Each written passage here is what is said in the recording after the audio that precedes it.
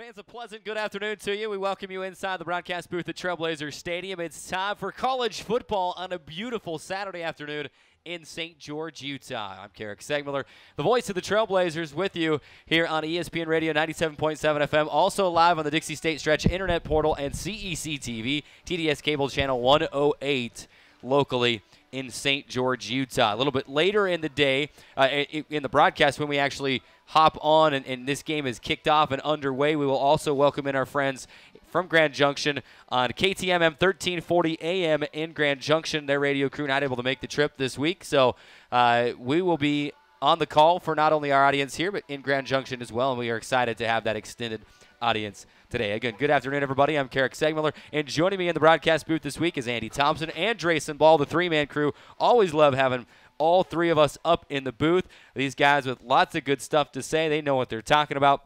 And it is time to start breaking down this matchup between Dixie State, the Trailblazers, hosting the Mavericks of Colorado Mesa University. You could say that this is a rivalry matchup. These two teams in the NCAA Division II era have met 10 times previous to this. It was well before the two teams were in the same conference. And this rivalry extends back to the junior college days, back when it was Dixie College and Mesa State College as well. These two teams know each other very well, although a new coaching staff for Dixie State.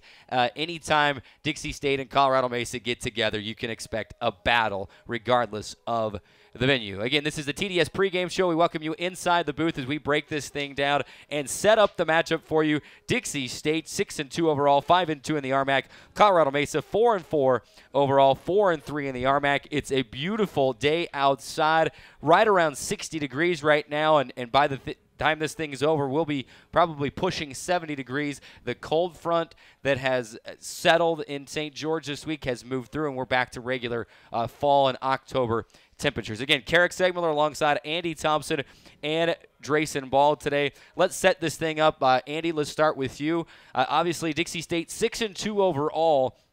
Had the setback last week. You know, you're thinking before the setback to Chadron State last week, and if Dixie State can keep winning and possibly win out, you're looking at a possible share of the RMAC championship. You're looking at possibly either an auto bid or an at-large berth to the D2 playoffs for the first time.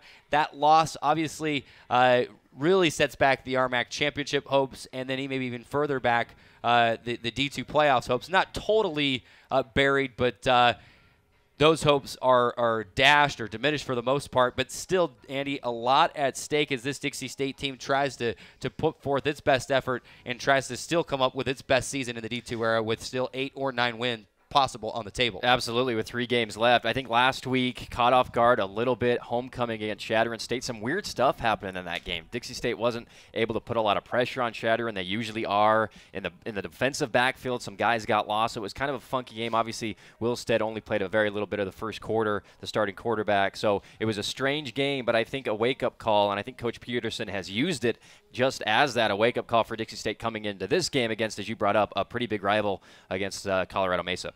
Drayson, before we jump into breaking each team down really in depth, let's take a look at the tail of the tape and take us through those numbers, Drayson. And for you TV and internet viewers, you can follow along with the graphic as well. But these are two teams that on paper, just like last week, fairly even. Dixie State does lead in a few of those areas, but take us through the tail of the tape and how these two teams match up, Drayson. Yeah, Colorado Mesa, a good opponent coming in, and one of the things that we talked about last week with Chadron State is don't let the record fool you. They're a much better team than their record shows, coming in averaging 35 points per game offensively. Total offense is right up there on over 470 yards of total offense, 172 yards per game on the ground, and 298 yards through the air.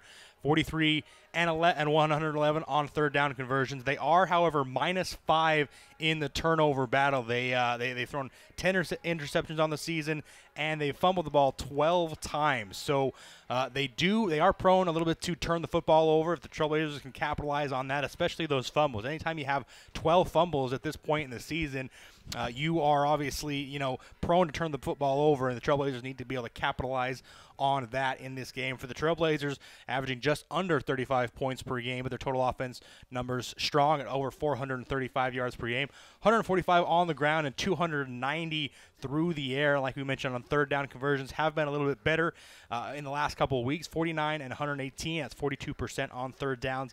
And then, of course, their turnover margin, they're even right now. So if the Trailblazers want to get that turnover margin into the positive numbers, if they can get one or two of those today, should be make out for a good game. Well, Andy, let's talk about those turnovers for just a minute, and that's our tail of the tape here inside the TDS pregame show. But let's talk about those turnovers. This was the Dixie State team that was forcing turnovers at a high rate early on, getting lots of interceptions, and then they win a couple of games without some turnovers. And last week forced a fumble late against Chadron State. They were not able to do anything with that extra possession.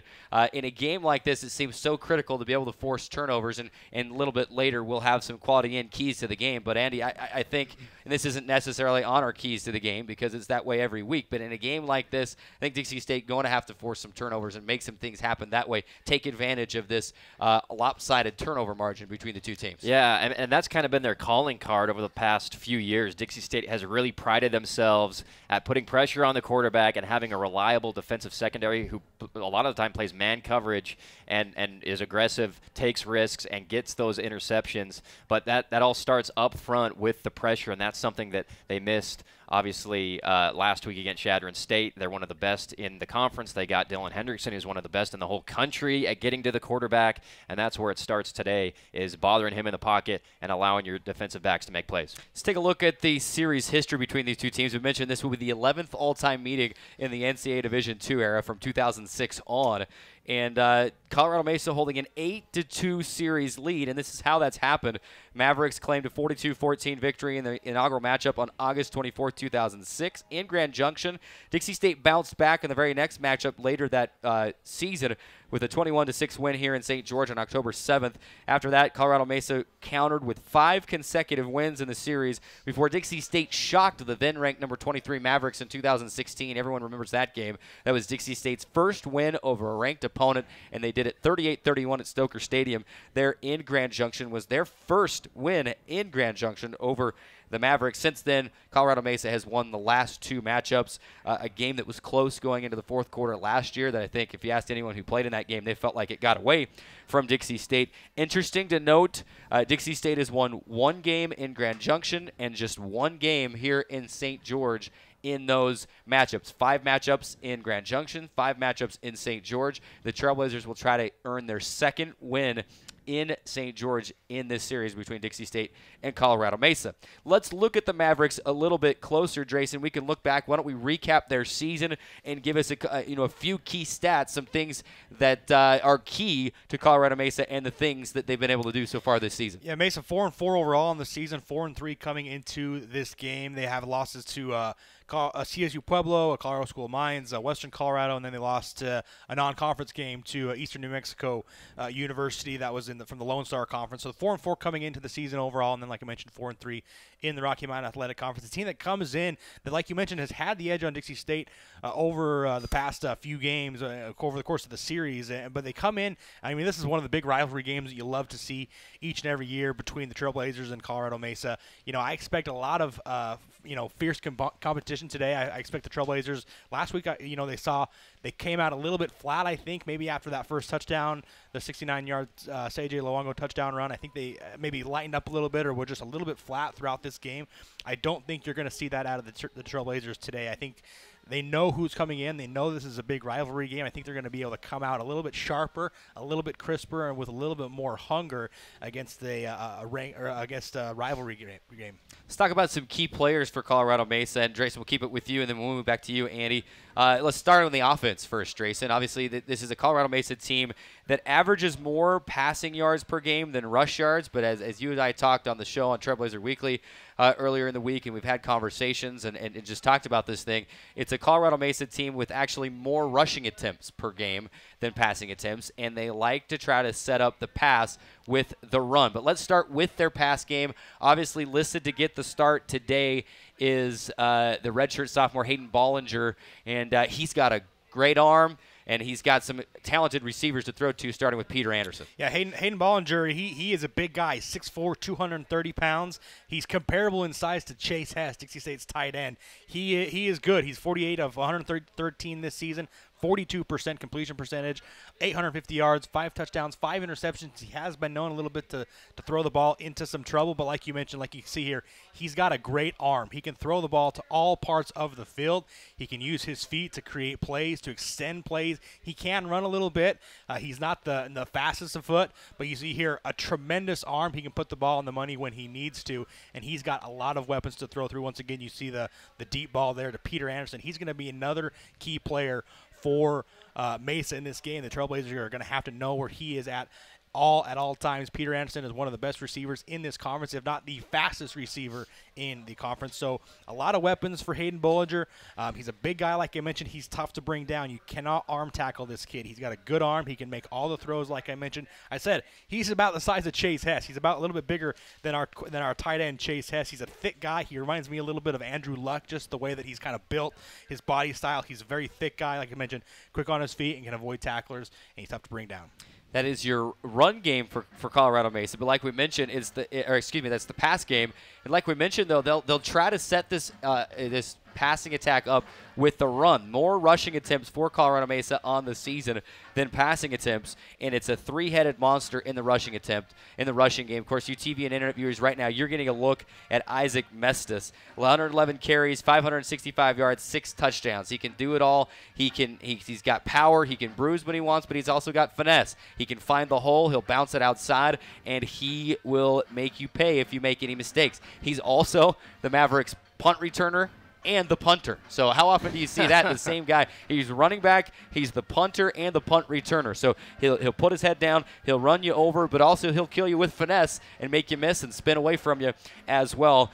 He's got the bulk of the carries right now for Colorado Mesa, but don't be surprised to see a lot of Jesse Rodriguez and Trey Wyndham, kind of a three-headed monster in that rushing attack. That's how they'll try to beat you offensively. Andy, let's go over to you and look at defensively. Obviously, Dixie State has a sack master of its own in Dylan Hendrickson, 9.5 sacks this season. However, he is being matched by senior defensive end Mason Newton of this Colorado Mesa team. He's got 56 tackles and 9.5 sacks as well. So he and Hendrickson lead the RMAC in sacks. This is a Colorado Mesa team that they can break through. They've got 25 sacks on the season, only a few less than Dixie State. If you're not careful, if this offensive line of the Trailblazers is not on their game, then Cody Wilstead is going to have some trouble like we've seen the last few weeks. Yeah, Mason Newton is a one-man wrecking crew, has 18 tackles for loss this year. He played at Woods Cross High up in Bountiful, Utah. Good get by Colorado Mesa, but he has been a monster. You probably expect Dixie State to option him a lot, make him the guy they're reading on their zone run plays, because if somebody's blocking him, he's going to get through and wreak havoc, especially from the backside. And that's a key to the game, I think, for Mesa, is getting Cody Wilstead running, and that's what Mason Newton does so well. Of course, Colorado Mesa is allowing 34 points and 423 yards of total offense per game, including 216 yards through the air. So Dixie State will look to try to exploit some of those. However, Colorado Mesa, Andy, has some talented defensive backs, including Nick Sissio. He is a redshirt sophomore from Castle Pines, Colorado. And you want to talk about guys that are tied with the Dixie State player for the conference lead. Nick Sissio currently tied with Aaron Simpson for an RMAC best 5 picks. So it's a team that you can pass against them. But if you miss, you make a mistake, they'll make you pay with interceptions. Absolutely. As well. Sissio has been super reliable in the secondary this year. Darian Turner is back this year. He had to redshirt all last season. 2 years ago, he was one of their best players on defense, was one of their top tacklers. He's picked up right where he left off this season. I think he's third in tackles from the free safety position. He's a ball hawk and comes up in the run game and sticks people, so it's great for the Mavericks to have him back. He's been awesome.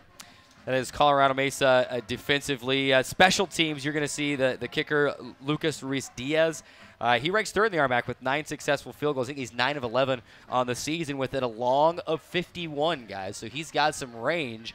If Colorado Mesa able to get into that and they feel comfortable trying that, he has connected from 51 yards today. Of course, their punter is Isaac Mestis, the guy, the Swiss Army knife that we already talked about, the running back, the punter, the punt returner. That is Colorado Mesa at a glance and what we expect from them. We've got to take a break inside the TDS pregame show. Let's take a 2-minute timeout. When we come back, we'll break down Dixie State. How did the Trailblazers bounce back from last week, and how can they establish maybe a run game that has been missing that I think is key to not only winning this game, but next week at Mines and then against Adams State as well in a couple of weeks. And then we'll look at the RMAC schedule and the standings. 2-minute timeout and back with the TDS pregame show.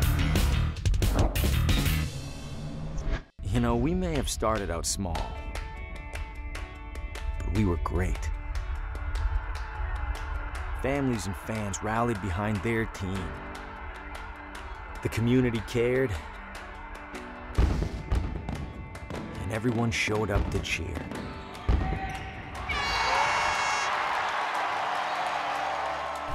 Now, we're bigger than ever. Dixie State is going to Division I. Here we go in transition, and he throws it down with one hand. Catch me! But at the end of the day, it's the community and fans that make us great.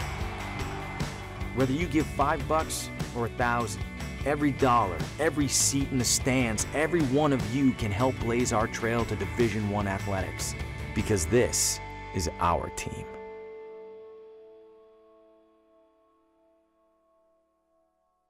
There is a place where young and old make connections, where kids feel like grown-ups, and grown-ups feel like kids. There is a place where beauty arises in contrast, where wonder is universal, and laughter second nature. There is a place where friends find a future, families find each other, and feelings find their home. There is a place.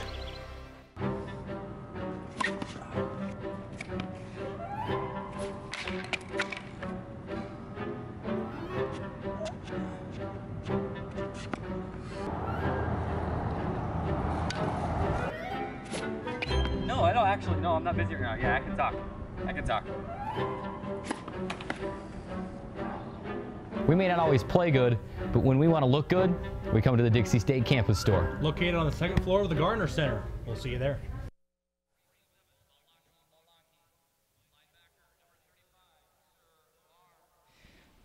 Indeed, it is Dixie State football on the Trailblazer Football Network. It is the TDS pregame show. Carrick Segmiller, Andy Thompson, and Drayson Ball breaking this game down for you. In the previous segment, we took a look at Colorado Mesa and some of their key stats and key players. Let's continue on inside the TDS pregame show and talk about the hometown Trailblazers. Drayson, we'll start with you. Obviously, this is an opportunity to have a bounce-back game. It's hard to continue to win games consecutively. It's hard to win any game in college football or any level of football for that matter. But to win 6 in a row, you try to make it 7. You came up a little short, some things that went wrong. How do the Trailblazers start in terms of, hey, let's bounce back and let's try to fix this thing this week against Colorado Mesa? Well, I think it all comes down to just coming out and playing with heart. I think the Trailblazers, like I mentioned earlier in the pregame show, I just think they came out super sharp and super hungry. I think Chadron came out. They were the more desperate team. They had to have, in their minds, they had to win that game last week, and I think the Trailblazers maybe got just a little bit complacent, and you got to be able to turn that around. You got to be able to come out and say, hey, you know what? We got a little bit humbled last week in a game that we felt like we had a good chance to win. They have to feel the same way about their chances to win today, but they got to come out with a little bit more energy, a little bit more heart, and come out with a little bit more of a desire to win this game, almost be a little bit desperate to win this game. Obviously you never want to win, you never want to lose a game in conference play. You certainly never want to lose 2 back-to-back, especially here in your home stadium. So if the Trailblazers can come out today, be a little bit more desperate, a little bit more hungry, with a little bit more energy and focus, I think they'll be able to put up a good game plan and make this a really competitive ball game. Andy, we talked before the break as we were teasing this segment that, and we've talked, and I think the sentiment is that, Coach Paul Peterson, and we know this, he told us in the very first interview we had with him this year that, hey, we're ready to launch and we want to pass the ball. Absolutely. Lost a little bit this year has been the run. There's been a few good games, 269 yards on the road in New Mexico Highlands on September 21st, 204 yards as a team against Black Hill State, 185 against Simon Fraser, and those are, of course, all games that they blew the opponent out, that they were able to run and pass the ball effectively. Since then, Trailblazers just 106 yards on the road at Western Colorado, just 111 against Chadron State. I mean, if you look individually, and you and I were talking about this and prepping for this game yesterday, we were chatting about it, you look individually, Sejay Luongo right now is really about 10 carries per game fewer than last season in the season when he set the career rushing record. He's yet to go for 100 yards. no Dixie State running backs over 100 yards this season.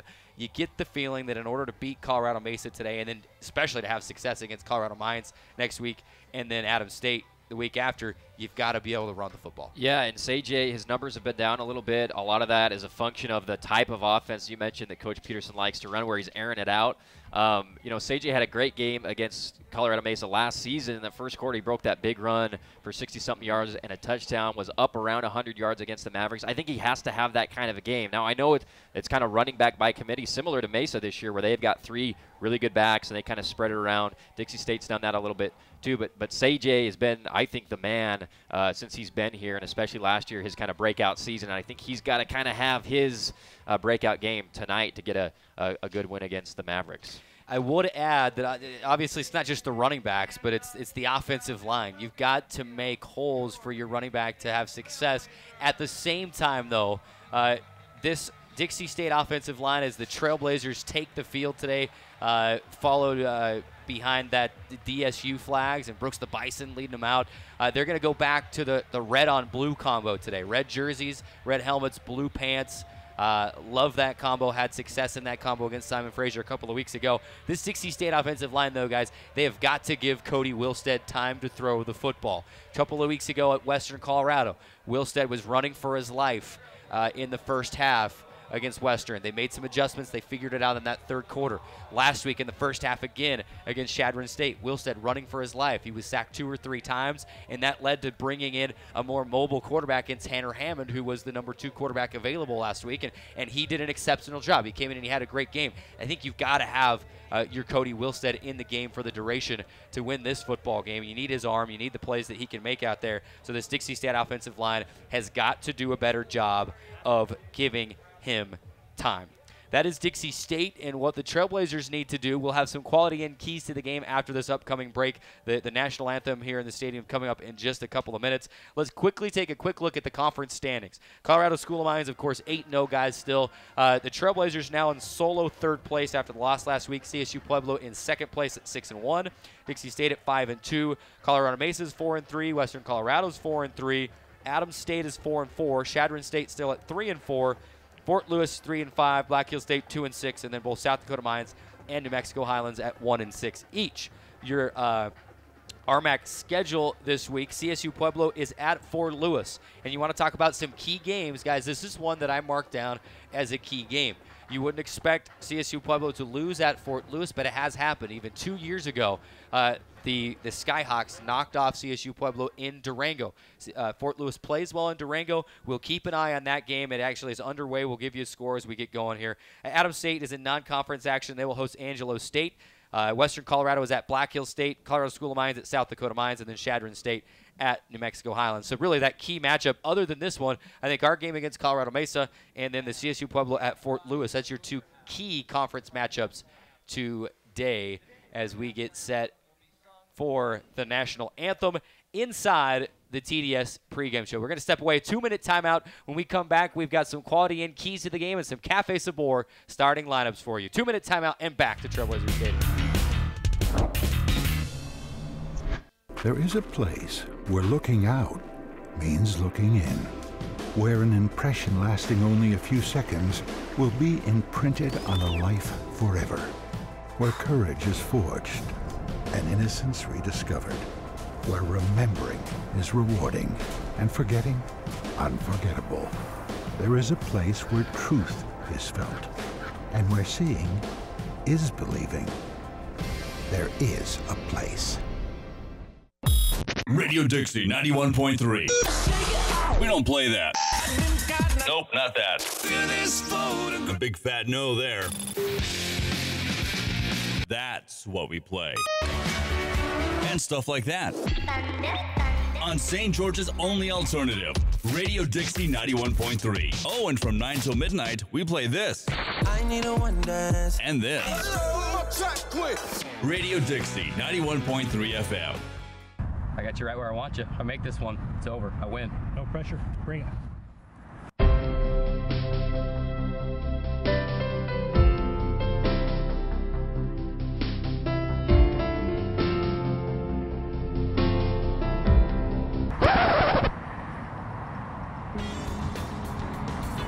We may not always play good, but when we want to look good, we come to the Dixie State campus store. Located on the second floor of the Gardner Center. We'll see you there.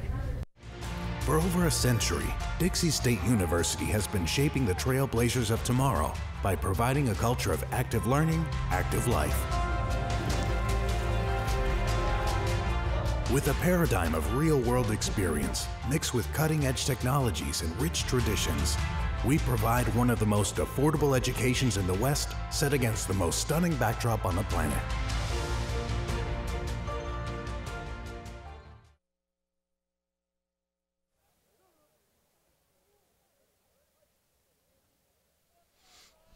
Welcome back inside the TDS pregame show. Winding down, just about 4.5 minutes until kickoff. They'll have the coin toss here in just a few minutes. We'll let you know the results of that and let you know who will have the ball first. But it's time for our quality in keys to the game. And guys, we try to think of these every week. And Drayson, you and I had some fun with some of these earlier in the year with some alliteration. We didn't do that this week. We thought there's no room to get cute. Dixie State needs a win this week, so we just went down and dirty, and we've got some basic keys to the game for you.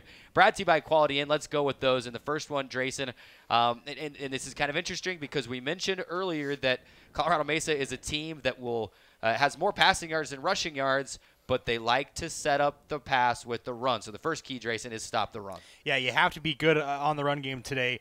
You mentioned they got 3 good quality running backs, Isaac Mestis, Trey Wyndham, and Jesse Rodriguez as well. You have to be good on the run today. Last week, Elijah Miles ran for nearly 200 yards on the ground against the Trailblazers for Chadron State. You have to be better. I mentioned Bollinger, a good quarterback, but he's not an elite quarterback like we've seen so far in the Rocky Mountain Athletic Conference. Bollinger has not had a game where he has had a completion percentage of more than 46%. His best game was against South Dakota Mines. He went 12 of 26 for 294 yards, a touchdown and an interception. He has not thrown for more than 163 yards since that game. Force Bollinger to beat you. Stop the run game, and the Trailblazers have to be good on first and second downs against the run to force CMU into throwing situations on third down. Of course, that leads right into our next key, Andy. Last week, it seemed like 2 or 3 times against Chadron State, there was touchdown passes that there was blown coverage, wide open receivers. Second key, as you talk about, make Bollinger beat you. Don't let him have an easy throw. No blown coverages. Yeah, and we saw that in week 1 against Colorado State Pueblo, where guys just got lost. There was broken coverages, miscommunication, and then they did pretty well until last week against Chadron State. They got to recoup, get back to their disciplined defense in the secondary and good communication because Bollinger can hurt you deep. Of course, final key of the game is win the trenches. And that's a basic one. You could say that every week, but we've mentioned Dixie State needing to establish the run game. So this offensive line for Dixie State has to have their best game of the season today. And then last week, how about Dixie State coming into the game, leading the nation in all in Division II in sacks. No sacks last week against Chadron State for the Trailblazers.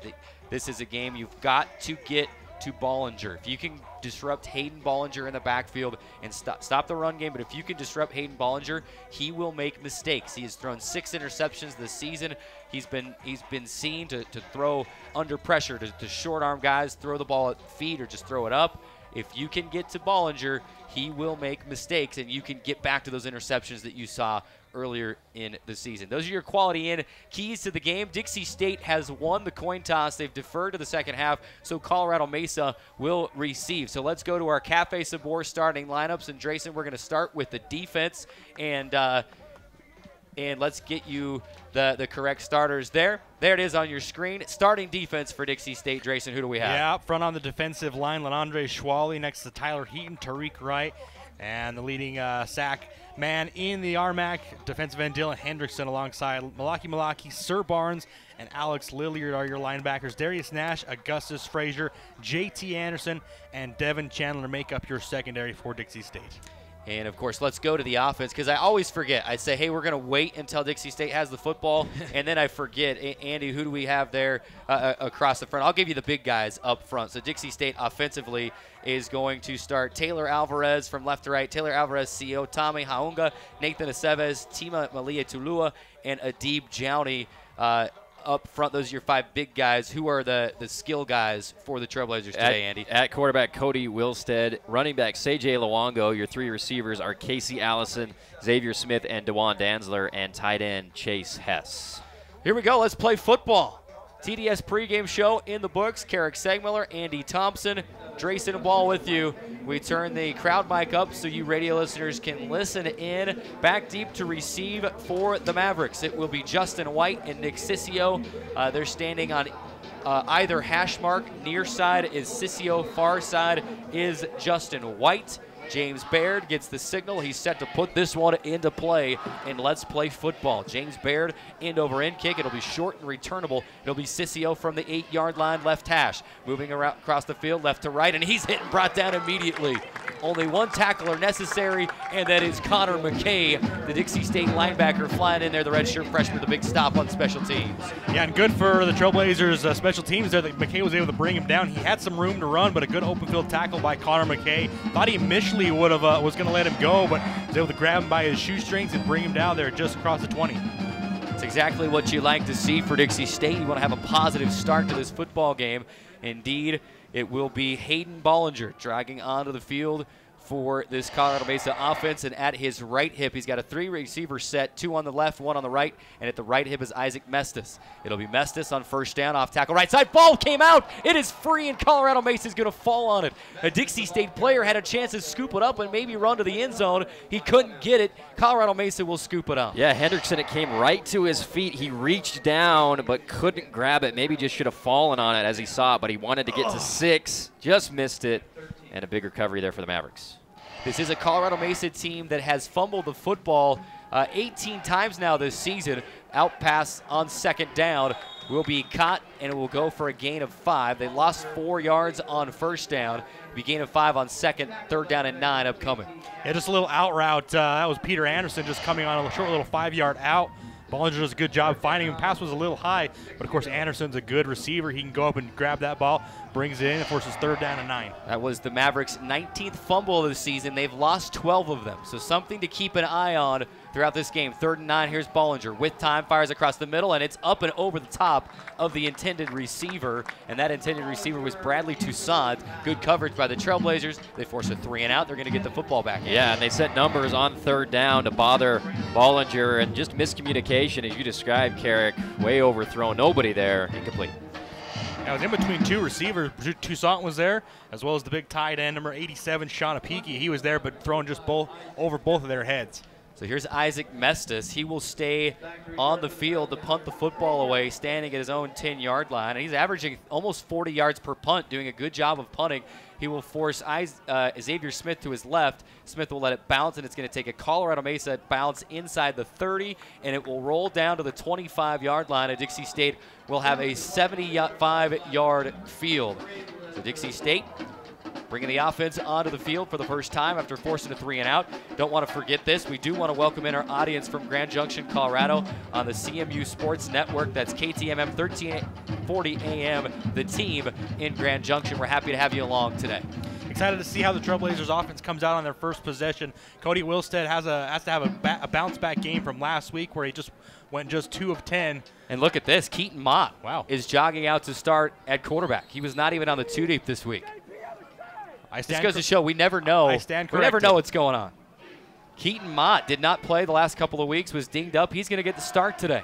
On first down, reverse play. Here's Jalen Powell right to left. He's got room. 35, 30, 40. And he tiptoes the sideline. He stepped out of bounds. Where did he step out? Shy of the 40 at the, they mark him at the 39-yard line, but a gain of 14 on the trickeration on first down. And a great seal block on that left side. Keaton Mott got out there as well and disrupted some of the tacklers on the left side. We'll see the reverse coming to get Newman going the other way, and then they've got numbers going to the left, and he almost was able to stay in bounds, tiptoeing down the sideline. On first down, read option. Mott will leave it with C.J. Luongo, and he'll power through for 2 yards right up the middle. It'll be 2nd down and 8. Clock ticking, 13:06 remaining on your Camping World scoreboard. First quarter just underway. Dixie State forced a 3 and out, and now has the football 2nd and 8 from their own 41. Right back to C.J. Bounces out to the left. 45-50. 45 and undercut at the 45-yard line, make it the 44 of Colorado Mesa. He'll get the first down. Brought to you by Lonnie Boy's Barbecue. The chains move. Yeah, one of Luongo's best qualities is he's got great vision. This play designed to go up the middle. Holt closes off initially. He bounces it to the outside and then able to get into open field space. Mott, play action on first down. Loads up, fires. Ball hangs up, has a man, and it's incomplete. DeJuan Dantzler was there. In coverage was Devontae Loggins, and there was some pushing on both sides. Incomplete pass into the end zone. And the Trailblazers will reset on second down. May have had Jalen Powell in front of his safety here, but decided to go deep as opposed to throwing it down the middle just to give his outside receiver a chance to go up and get it just overthrown a little bit. Taylor Alvarez doing a great job at that left tackle position so far for Dixie State. Tight end Chase Hess moves from left to right, and on second down they leave with Sajay. And he had a hole, but it closed up quickly, and defensive player diving at his feet. And I didn't quite catch the number of who that was that took his feet out. That's Mason Newton. Mason Newton. Yep. Second on the team in tackles with 57 now. He leads the RMAC, tied with Dylan Henderson in sacks. Leads the RMAC in tackles for loss. That one goes for just about a half a yard. It's a gain of 1, they'll say. Third down and 9 at the Colorado Mesa 43. Empty backfield, 5 receivers set for the Trailblazers, including Sajay Luongo split out to the left. Mott, slant route inside to the tight end. Chase Hess makes the catch, fighting his way forward across the 40, diving for the 35-yard line. Not going to get there. Picked up the 36, needed 9 yards, got 7, and it will be 4th down and 2, but kind of in no man's land, and I think the offense is going to stay on the field. Yeah, I don't mind the 7-yard route when you know you're in four down territory. You're going to go for it anyway, set up a 4th and short. Well, here we go. Dixie State, we won't call it the power eye, but you got a 2-back set. It's in the shotgun. Natoa and Luongo. Play action. Luongo. And a pass over the top intended for Chase Hess, and it drops incomplete just over his outstretched hands. Dixie State will turn it over.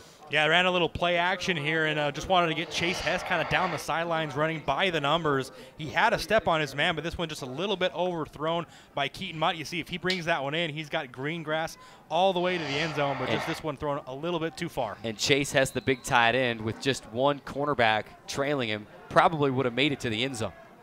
As it is, it's a turnover on downs, and Colorado Mesa will start at its own 36-yard line. It is Jesse Rodriguez at the left hip of Bollinger. You'll see this a lot, even at quarterback every once in a while. They'll switch it up. They'll switch these 3 running backs out a lot in Wyndham, Rodriguez, who has the first down take right up the middle. Thought he was going to be stopped after just a yard or so, and he keeps the legs churning. He'll pick up 8 yards, second down and 2 upcoming, but it's a 3-headed monster, guys, between Mestis, Wyndham, and Rodriguez, and right there, Rodriguez went for 7. And Tariq Wright got there, filled the hole, but the running back just snuck right by him. He didn't get any hands on him, and a pretty good gain there on first. There was Rodriguez, 72nd carry of the season on second down. They go back for him, and he breaks 2 tackles again, free across the 50, 45 down near the 40, and is brought down by Alex Lillier just shy of the Dixie State 40 at the 42-yard line. Yeah, they don't go to Rodriguez often. I mean, you just mentioned 73 attempts so far in the season, just now over 300 yards, but he is certainly a capable running back in the backfield. He gets free, gets loose down the left sideline, takes 2 Dixie State defenders to bring him down. Rodriguez, redshirt freshman out of Bennett, Colorado. On a first down, here's Bollinger to the sideline. Catch is made, did not get the foot down, though. Catch was made by Toussaint, and they're actually going to say he was bobbling the football, so it wasn't whether he got the foot down, it was he was bobbling the football incomplete on the near sideline. Yeah, just a little bit wide on the delivery to Toussaint, and just juggles it a little bit. And good play by JT Anderson. As soon as that ball was touched, he got the hands in the back and knocked him out of bounds and kind of forced that incompletion. Second down and 10 for the Mavericks from the Trailblazers' 42-yard line. 3 receivers set, 2 back set right now with Mestis and Wyndham on either side of Bollinger in the shotgun. 2 split out wide, 1 receiver split out to the left. They're going to go with Wyndham, and he'll take it right up the gut. And he's brought down at the 40-yard line, a pickup of 2. It'll be 3rd down and 8 for the Mavericks from the Dixie State 40-yard line. But just like the Trailblazers, I think you're going to see Colorado Mesa kind of in that no man's land. This is probably 4-down territory, depending on what happens on 3rd down. Yeah, Wyndham gets right up the middle there. Malaki wraps him up and brings him down. Trailblazers have had a couple of situations today where they're not being able to bring down on initial contact. Malaki does a good job there of getting his arms around him and not letting him get free. 3rd down and 8, 9:50 remaining. You're in quarter number 1 on your Camping World scoreboard. We're scoreless. Bollinger across the middle, incomplete. Had the tight end, Shanapiki, open, but kind of like the Keaton Mott toss to Chase Hess, up and out of his reach.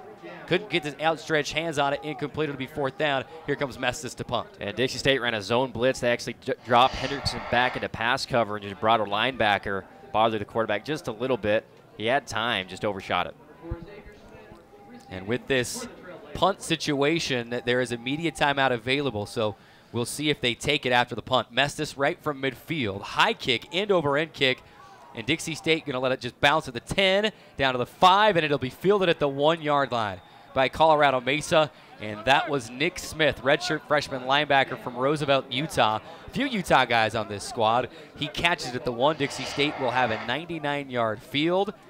Teams coming out onto the field, and they are going to take the media timeout. With 9:38 remaining, Dixie State and Colorado Mesa scoreless. 90-second timeout and back on the Trailblazer Football Network. Hi, I'm Smokey Cole Bear, filling in because for 75 years, Smokey only said, only you can prevent wildfires. Hey, Ken. Meanwhile, Can you hear the me? song was wrong. We did start the fire. Go to SmokeyBear.com to learn more about wildfire prevention. Play Eric Amarola's Race Day Mix.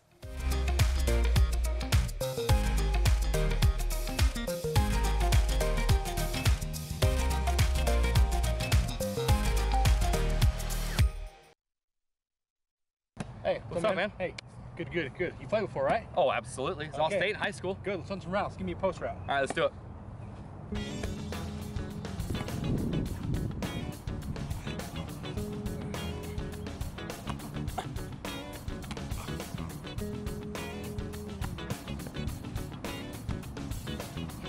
We may not always play good, but when we want to look good, we come to the Dixie State campus store. Located on the 2nd floor of the Gardner Center. We'll see you there. There is a place where the sun doesn't hide in the winter, where the greens stay green and the crimson canyons still glow. There is a place where dimples determine destiny, and a tiny wooden tee holds the outcome in the balance. There is a place where we drive for show, putt for dough, and settle the score with another round. There is a place.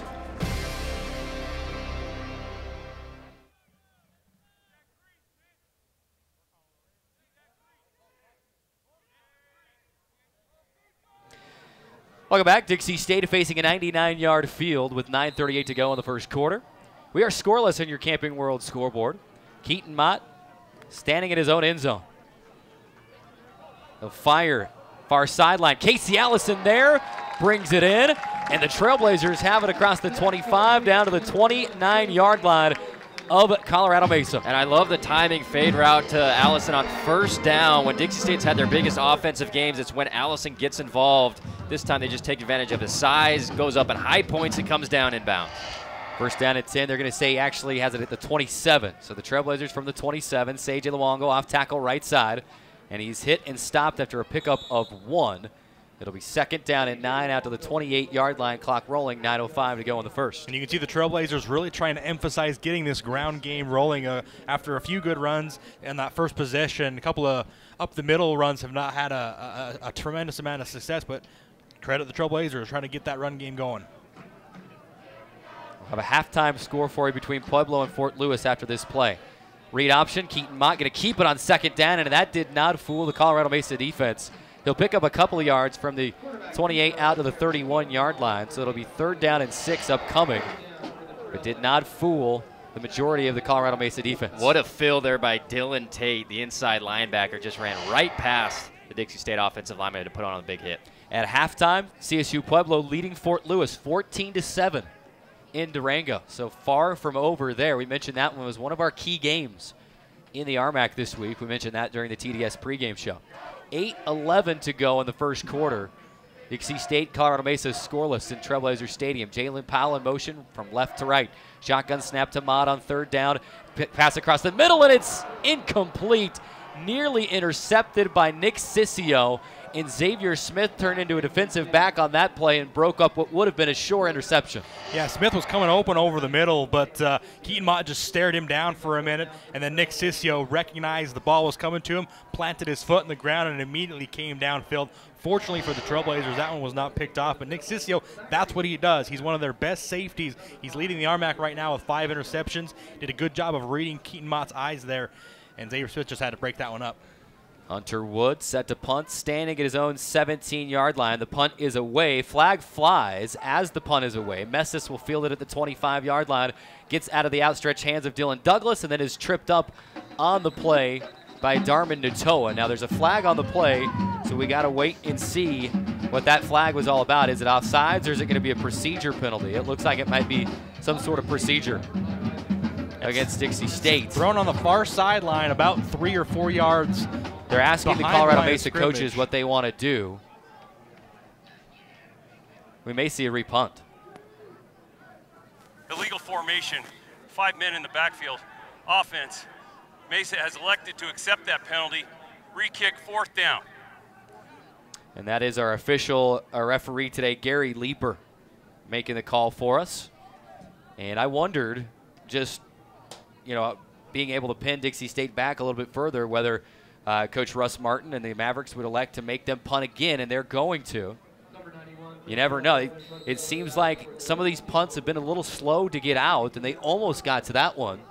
And they're going to try to make Hunter Wood punt again. This time he's standing at his own 12 and Mestis across the 30 at the 32-yard line of Colorado Mesa. It's a low snap. Wood picks it up, and it's blocked. And that's exactly why they wanted to repunt. It's going to be picked up and run in for a touchdown.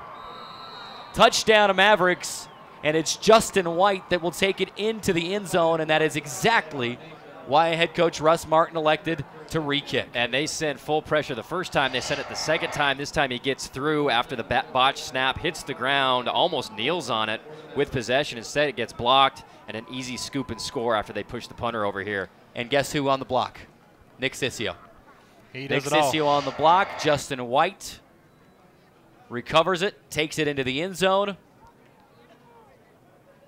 And you can't fault Hunter Wood for trying to get that football away, but maybe after the bounce and the roll, maybe you're better just kind of sitting on that one and see what your defense can do. But it's taken into the end zone, and here comes Ruiz Diaz for the PAT, and it is up, and it is through. With 7:37 to go on your Camping World scoreboard, Colorado Mesa has struck first. Colorado Mesa 7, Dixie State nothing. We take the 30-second timeout, just the 30, and come back on the Trailblazer Football Network. All right, Monroe, you ready? Monroe. Here we go, the butterfly.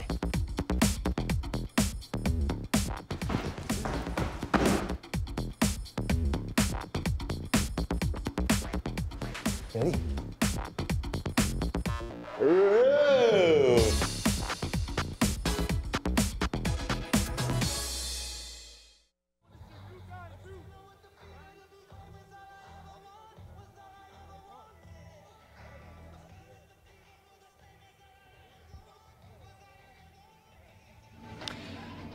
Well, last time Dixie State had a punt block returned for a touchdown. It's 2 years ago.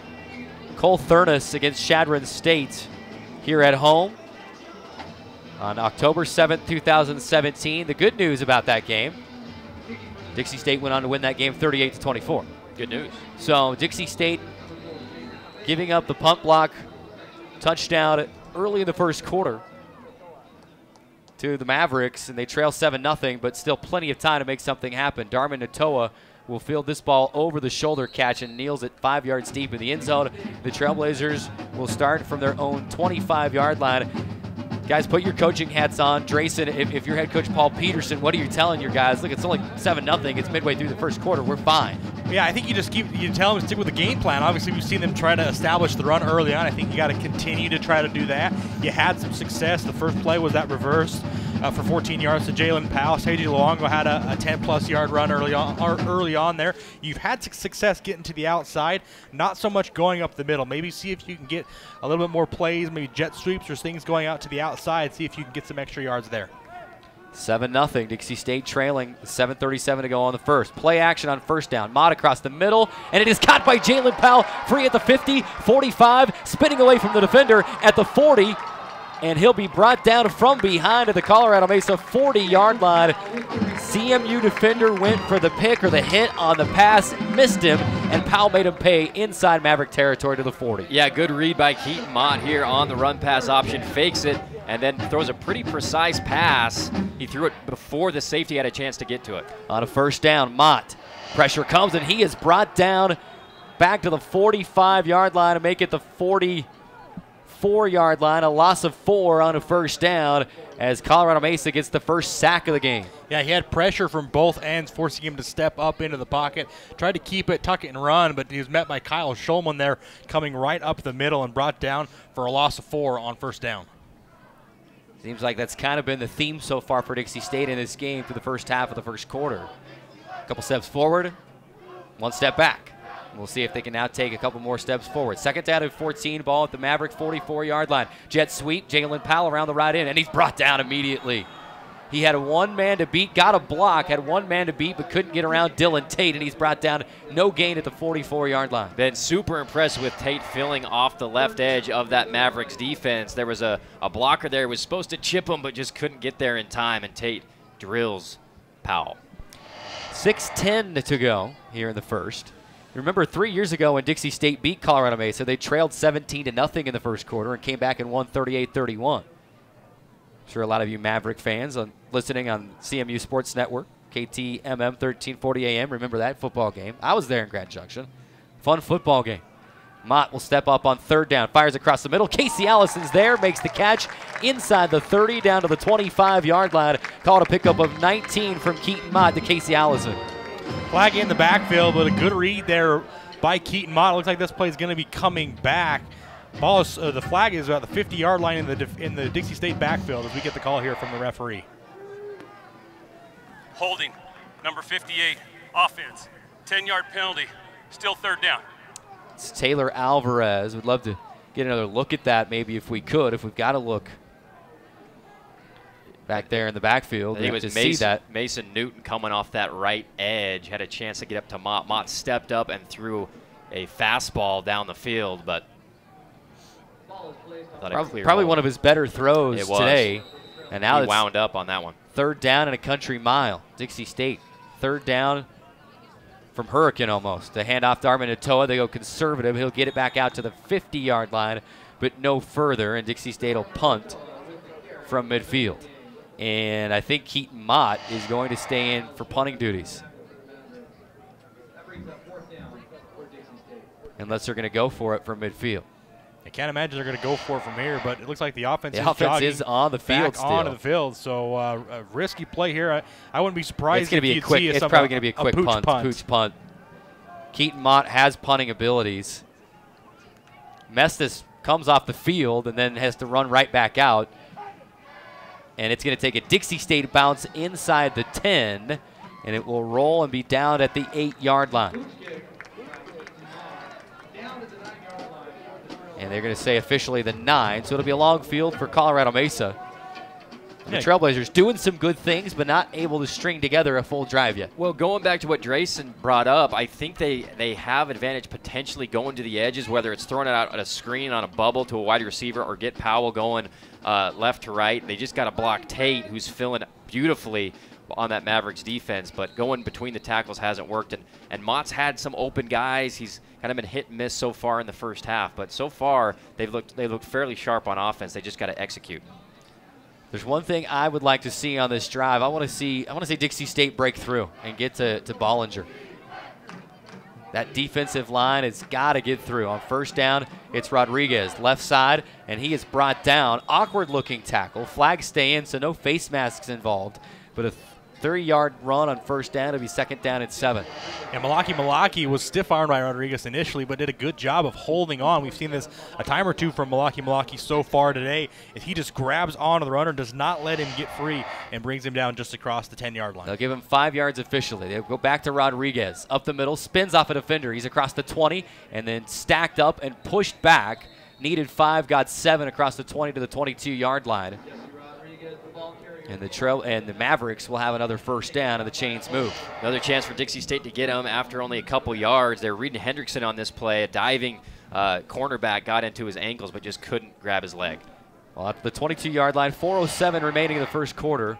Bollinger has the offense set. Now they'll stand up and look back toward the sideline and get set. Two receivers split out wide right, one to the near side on the left, and two backs in the backfield. They go play action with Rodriguez. Fire downfield, and a man is there but incomplete. Pass was intended for the receiver, Christopher Brown. Man in coverage was Devin Chandler. Yeah, this is just a streak down the middle, just a seam route, and Bollinger just stepped up in the pocket, put some air under it, but just throws this one a little bit too far. Devin Chandler running step for step there with the intended receiver. You can tell how concerned they are about Hendrickson. They had the H-back move across the formation to come over and help out with him on the edge. He had a pretty good speed rush on that down. Second down and 10. They'll go back to Rodriguez. Flag flies right in the area where you would assume it's probably a hold, but you'll have to wait and see. The run went for 1 yard, but you're probably going to see a hold. We'll wait and get the call from Gary Leeper, today's official. And Colorado Mesa is pointing Dixie State's way. Personal foul. Legal hands to the face. Number 52, defense. 15-yard penalty. Automatic first down. So that hurts. You're gonna be facing third down and 9. Instead, hands to the face called against Tyler Heaton. And you see him right there at the end of the play. It certainly didn't like he was engaging anybody right there. But something that happened early on, and it's going to be a first down for Colorado Mesa out to the 38-yard line. That's a killer. Yeah, after having stopped him, short gain on second down, you're thinking, third down and long, or maybe even second down and 20-plus yards. But now you got a first down and 10 after the 15-yard penalty. Clock rolling, 3:15 to go in quarter number 1. Flags fly. And Colorado Mesa was going to take a timeout with the play clock winding down. First timeout of the half. 3:14 to go. We'll take it as well. Timeouts are brought to you by Dairy Queen. Dixie State trailing 7-0 on the Trailblazer Football Network. 30-second timeout. Right back to St. George. All right, man. Need you to go deep. All right, I'll catch this one, I promise. Post route, back of the end zone. Got it. Let's do it.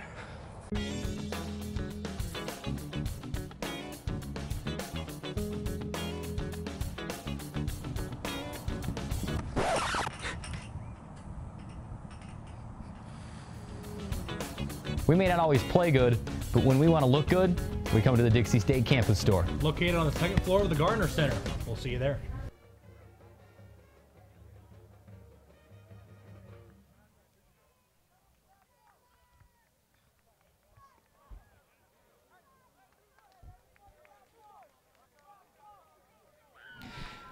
.3:14 to go.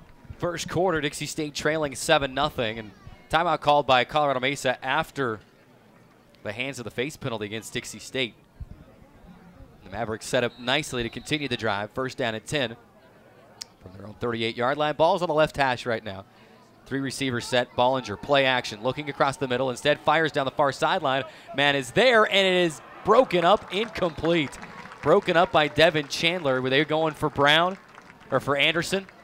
First time today they've targeted Peter Anderson, and he couldn't come up with a catch. Yeah, and he almost had it. That was just great recovery, great defense, getting your arms up and poking the ball away at the last second, as we see here on the replay. A little bit underthrown. He's so athletic to go. He's only 5'11", but he gets up and almost makes a beautiful catch, but good defense. You see the speed of Anderson and the arm of Bollinger. Fortunate for Devin Chandler to be able to knock that ball down. Deadly combination. Second down and 10. Ball at the 38-yard line. Bollinger gives some instructions to the offensive line, and Rodriguez will move from right to left. Quarterback keeper, Bollinger out of the backfield across the 40, diving for the 45, not going to get it. He stopped at the 43-yard line, a pickup of 5. It'll be third down and 5 from the Colorado Mesa 43-yard line, and a crucial third down for Dixie State. If you can get this third down stop, you're at the point of the field where you'd force the Mavericks to punt. You'd have, obviously it would be good to get off the field at this point. We saw them have trouble last week. The Trailblazers were not able to get off the field on third down. We'll see if they'll be able to turn that around today against a team that's only 39% on third downs so far this season. And 0 for 2 today is Colorado Mesa on third down. Bollinger rolls out to his right, fires to the sideline, incomplete. pass was intended for KJ Sapp on the far sideline, but good coverage by Dixie State, and it will be a punting situation. The Trailblazers will get the football back. Yeah, 2 great plays by the secondary. They're going to roll away from Hendrickson's side, go right, and delivers it just a little bit wide to the sideline. That's Alex Lilliard in coverage. And we've seen Bollinger have some accuracy issues, like I mentioned. Only 42% completion percentage on the season. For your quarterback, you'd love for that to be into the mid to high 50s, maybe even into the 60s, but not a tremendously accurate pass there from Bollinger. Dixie State brings hardly anyone. Xavier Smith will call for the fair catch. Where are they going to mark him? Back at the 14-yard line of Dixie State. Dylan Hendrickson was the lone rusher on that play as Mestis got it away. The Trailblazers are starting at their own 14-yard line. Remind you, we want to thank some of our sponsors. Of course, coming up after this first half, the Seven Oaks Jewelers halftime reports. Timeouts are brought to you by Dairy Queen today. First downs brought to you by Lonnie Boys Barbecue. 2:21 to go in the first, and the offense back onto the field, led by Keaton Mott. Your receivers will be Xavier Smith, Casey Allison, and DeJuan Dantzler. C.J. Luongo and Darman Atoa are your 2 backs. Shotgun formation for Keaton Mott. 2 receivers on the near side. They'll give it to C.J. trying to get around the left end, and he's brought down from behind. And that's Kyle Schulman chasing him down. Yeah, this one designed to go off to the left, just off tackle, and Schulman comes from the weak side. You see here just tracking C.J. Luongo down and brings him down there by his shoestring and pick up a no gain. And that's actually Nick Smith. Got to give credit where credit is due. I saw the 2. I thought it was a 52. It's a 32. Nick Smith on the tackle. 1:50 remaining in the first quarter. Dixie State in no hurry right now. 2nd down and 10. Mott has time, fires, and that's going to be incomplete. Trying to find C.J. on the near sideline out of the backfield, and he threw it 3 yards to his right, incomplete. 3rd down and 10 for the Trailblazers. Yeah, way wide on the pass to Luongo. He had Xavier Smith on about a 15-yard out, but he was covered, and the safety had the deep man as well. So great coverage all the way around by the Mavericks. And almost more of just a throwaway. Just didn't have anything open downfield and just wanted to throw it near a receiver, but far enough away that it couldn't get intercepted. Almost like a throwaway. C.J. Luongo will come out. Chase Hess, the tight end, is in, lined up, split out wide to the right. Keep your eye on him. These are your Chase Hess types of plays, and Mott likes to go to him. Mott looking, fire across the middle, tipped and intercepted. Off the hands of DeJuan Dantzler and into the hands of Devontae Loggins, and the Mavericks have it in Dixie State territory late in the first quarter. Yeah, really unfortunate for the Trailblazers. DeJuan Dantzler had his hands right on this one. It was put right on the money. I bet DeJuan Dantzler wishes he could have back.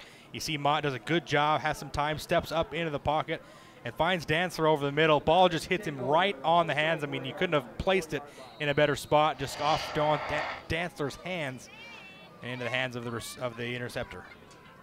Yeah, Devontae Loggins there, heads up play, saw the ball was in the air. We've seen the Dixie State receivers over the last few weeks have some trouble making catches on occasion. Here's Bollinger. They're going to try to go home run ball. Bollinger the end zone, and it is batted down, incomplete. He was going for his man, Peter Anderson, again, but Aaron Simpson there to say, nope, not on my watch. He bats it to the ground in the end zone. Been awesome on the deep route the secondary has all game long. They go max pro, giving Bollinger time, throwing the home run like you said, Carrick, and he looks back, sees the ball, and makes a play on it. Great job. But how many times do you see a team do that after a turnover? You say, we've got the momentum, we're going to take a shot here. Didn't work that time. On 2nd down, Mestis off tackle right side, and he's got room inside the inside the 25 and down to the 21-yard line of Dixie State. A pickup of 13 yards on 1st down, and the Mavericks knocking on the door of the True by Hilton red zone. Yeah, and Mestis is a load, 6-foot, 200-pounder out of Clifton, Colorado. He runs downhill. When he gets into some open space, he's not only got the speed, but he lowers a boom, and he's a big load to bring down at 6 foot, 200 pounds. 1st down at 10. Ball at the right hash. They go back to Mestis. Same play around the right end. Room again inside the 15 and down to the 14-yard line. A pickup of 7. And Isaac Mestis putting a hurt on the Trailblazers on this drive. And it's 2nd down, and we'll call it 3. Whistles, and we have an injury timeout far side. Devin Chandler's slow to get up. And I think they're going to replace him. He's going to come off. The trainers are coming off the field to look at him. JT Anderson will replace him. They'll make some swaps at linebacker as well. Sir Barnes and Malaki going to come on. Yamasaki and McKay will come off. 2nd down and 3 for the Mavericks. And they're huddled up on the far sideline still. The Dixie State defense says, hey, we're ready to go. Dylan Hendrickson's halfway off the field. He thought he was coming off. Tyler Ahmed, defensive coordinator, says, no, stay in. Clock rolling, 35 seconds remaining in the first quarter. It's 2nd down and 3 for Colorado Mesa at the Dixie State 14-yard line. Ball placed on the right hash. Bollinger gives back to Mestis, and he lowers the shoulders and the head, and he powers through for the 3 yards necessary down to the 10-yard line and a 1st down. And credit the Mavericks offensive line. They're doing a good job getting second level, especially when they go right through that A gap, getting hands on linebackers. Great job by number 76 there. That's Caden Sink. Clock rolling at 5. They will run one more play. Back to Mestis, and this time he's met at the line of scrimmage. He'll give him 1 yard, but driven back on the final play of the first quarter. Mestis goes for 1 yard. 15 minutes of football in the books, and it's one that Dixie State will want to wipe out of its memory pretty quickly, and they'll try to dial up kind of a goal line stand here and try to force a field goal on the other side of this 30-second timeout. Colorado Mesa 7, Dixie State 0. 30-second timeout. No, make it a 60 into the quarter. 60-second timeout and back on the Trailblazer Football Network. Our hearts are made stronger by how we treat others. Put her there. The light you share can impact those around you, but so can the darkness. Later, twerps. Did Pete saying mean things bother you? So when you reach out to another person, take a moment to consider how they will feel and let your heart be the key to making a difference. Because of you, someone's entire day, year, or even life can change. In every heart, there's hope.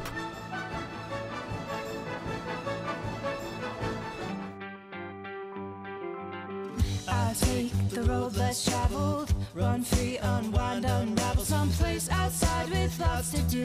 Green trees, red rocks, and don't forget that blue sky. The sunshine shining, sunshine pouring on me. Think I might just stay a while. Say hooray all day because the sun is gonna shine on me. Sun is gonna shine on me. Sun's gonna shine on me.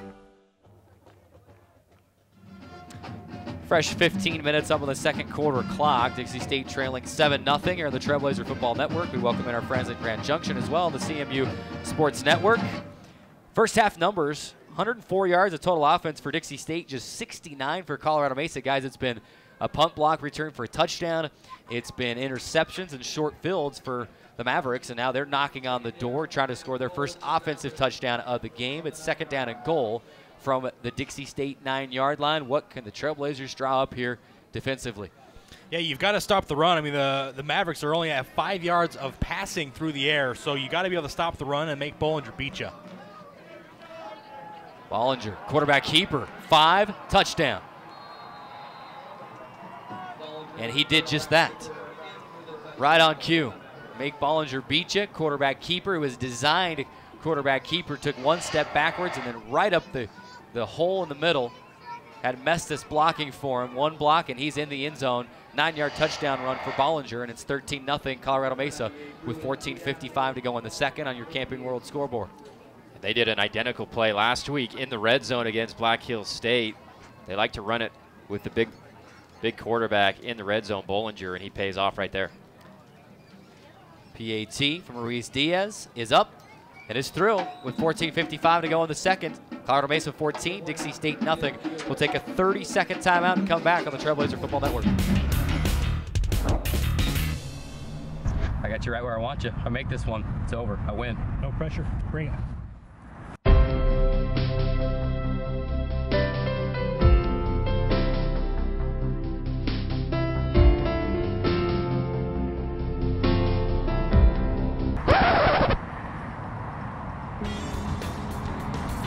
We may not always play good, but when we want to look good, we come to the Dixie State campus store. Located on the 2nd floor of the Gardner Center. We'll see you there.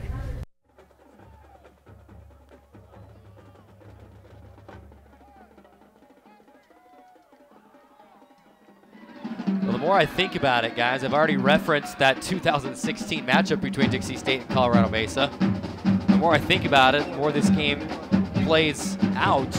Punt return for a touchdown, an interception, tip drill interception leading to a touchdown. It feels just like that game in 2016 where Dixie State trailed 17-0 and then trimmed the lead to 17-14 by halftime and then came back to win that game 38-31. They're going to need some magic again today.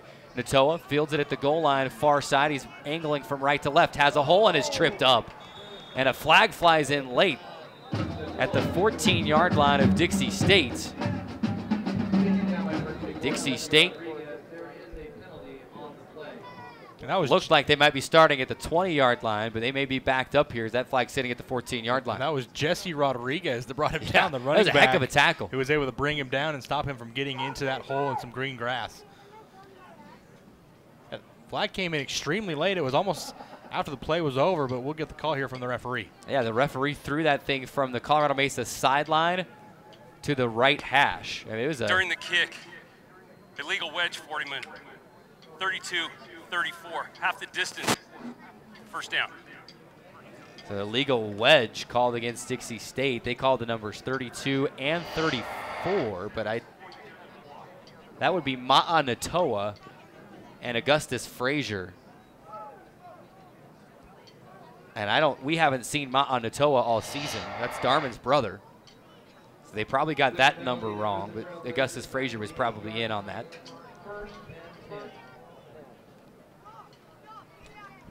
And 14:49 to go. Another long field for the Trailblazers after the one they started on the first, the 1 yard line, the possession before. They'll start on their own 8-yard line this time on first down. Seiji Luongo starts around the right end, cuts it up about the right hash, excuse me.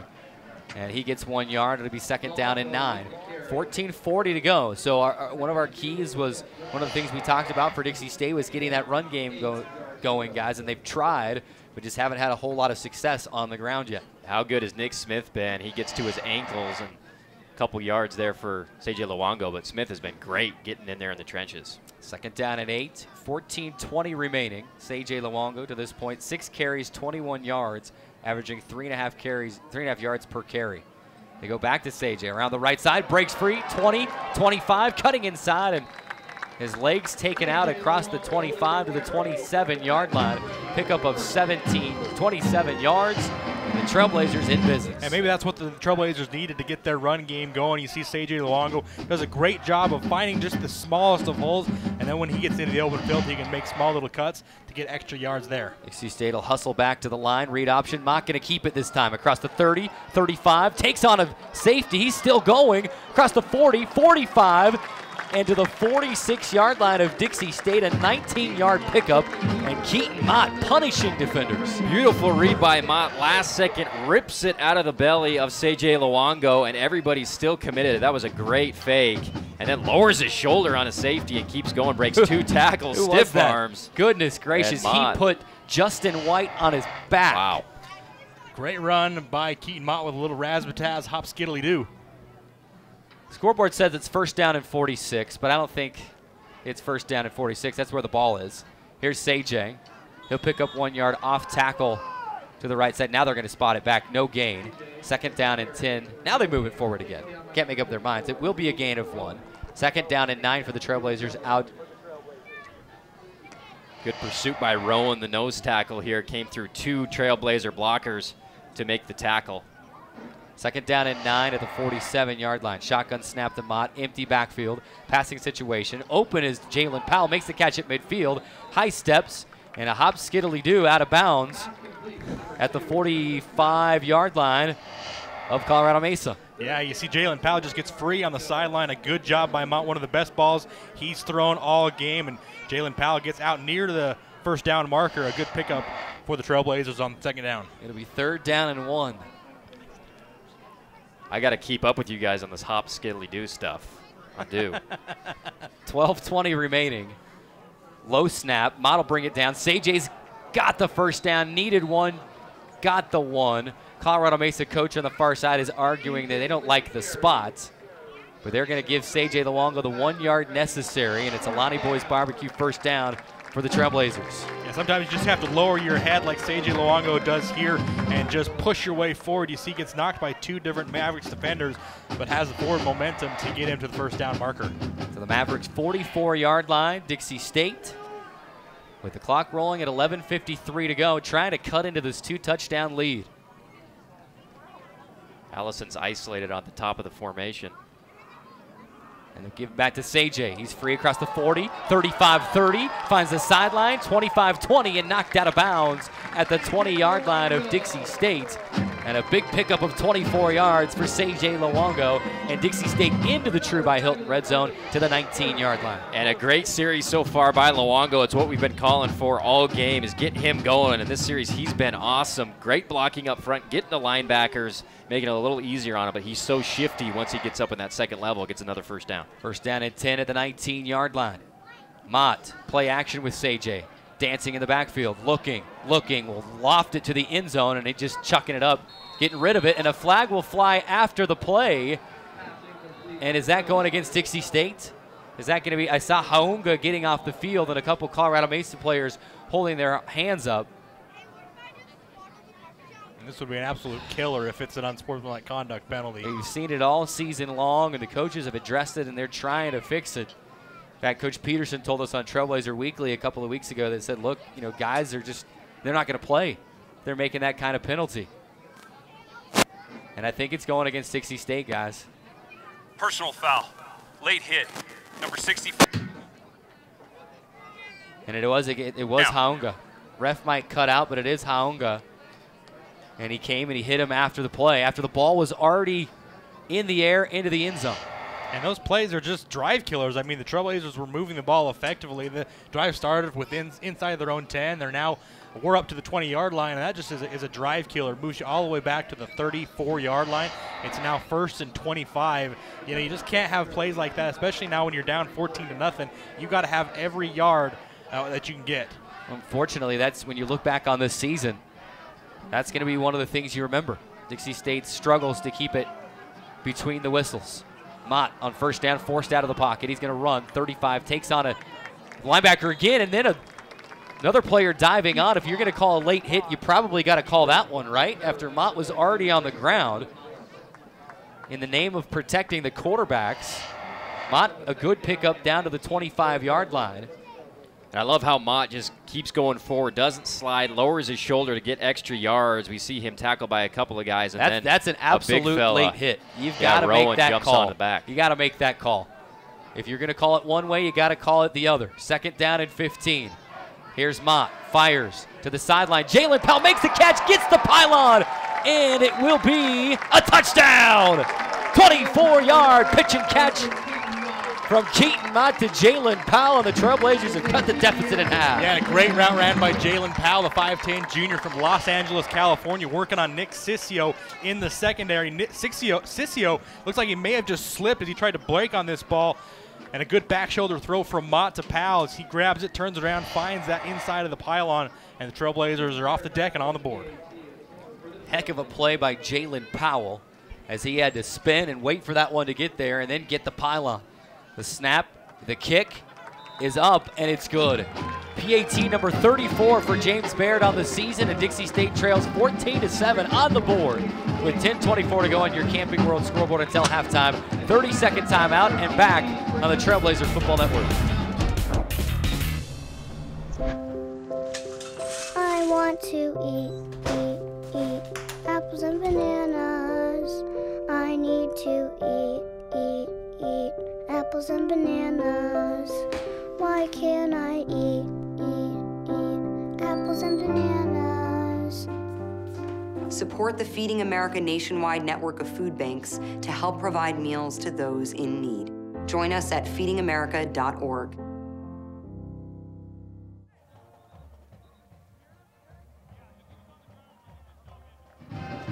And welcome back, 10:24 to go.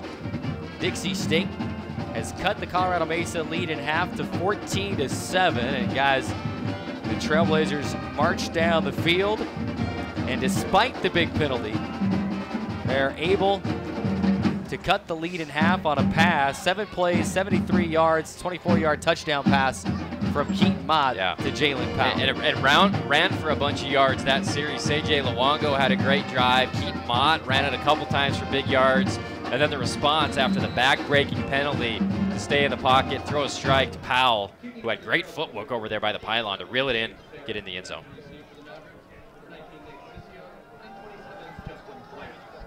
Here comes the ensuing kickoff. Baird puts a foot into it, end-over-end kick.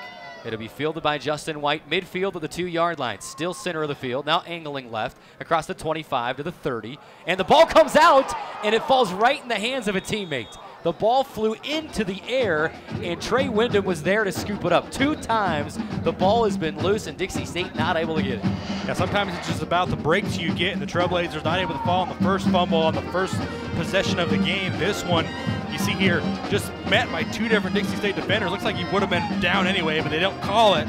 But the ball pops up straight in the air and is grabbed by Trey Wyndham. A heads-up play by Wyndham, but unfortunate break for the Trailblazers, not able to get that, which would have been a momentum turner. Yeah, that definitely would have been one that, if official replay was available, Colorado Mesa would have wanted to be looking at it, saying our guy was down. Bollinger on first down finds Anderson, and then is bumped out of bounds after a pickup of 4 yards on the play. 2nd down and 6 upcoming. They'll wind it. Clock will continue to roll. 10:02 to go. Secondary's been great today for Dixie State. Just a short little gain to their best receiver, but overall doing a great job on the deep ball and coming up and making tackles on the short stuff.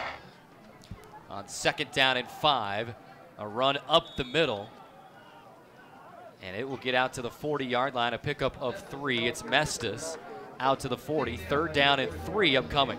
Mestis had a great drive on the previous possession. Trailblazers have not been able to stop him consistently all day today. That was one of the better plays they ran defensively to stop him just after a gain of about 2 or 3 yards. 9:25 and ticking. We do have immediate timeout available after the next score, the next punt. So we'll be ready for that with 9:17 to go in the second, and 3rd down and 3. Here's Mestis, left side. He's got room. He's to the 50, into Dixie State territory, down to the 49-yard line. A pickup of 11 yards for Isaac Mestis. Needed only 3, and he'll get 11 into Dixie State territory. And that's one of the challenges of this Dixie State defense. They love having the defensive ends out wide for the speed rush on 3rd downs, but that creates a big hole when Hendrickson is pushed out for the opposition's running back to fit in and get an easy 1st down. Clock rolling, 8:47. Remember, Dixie State will get the second half kickoff, and a sack!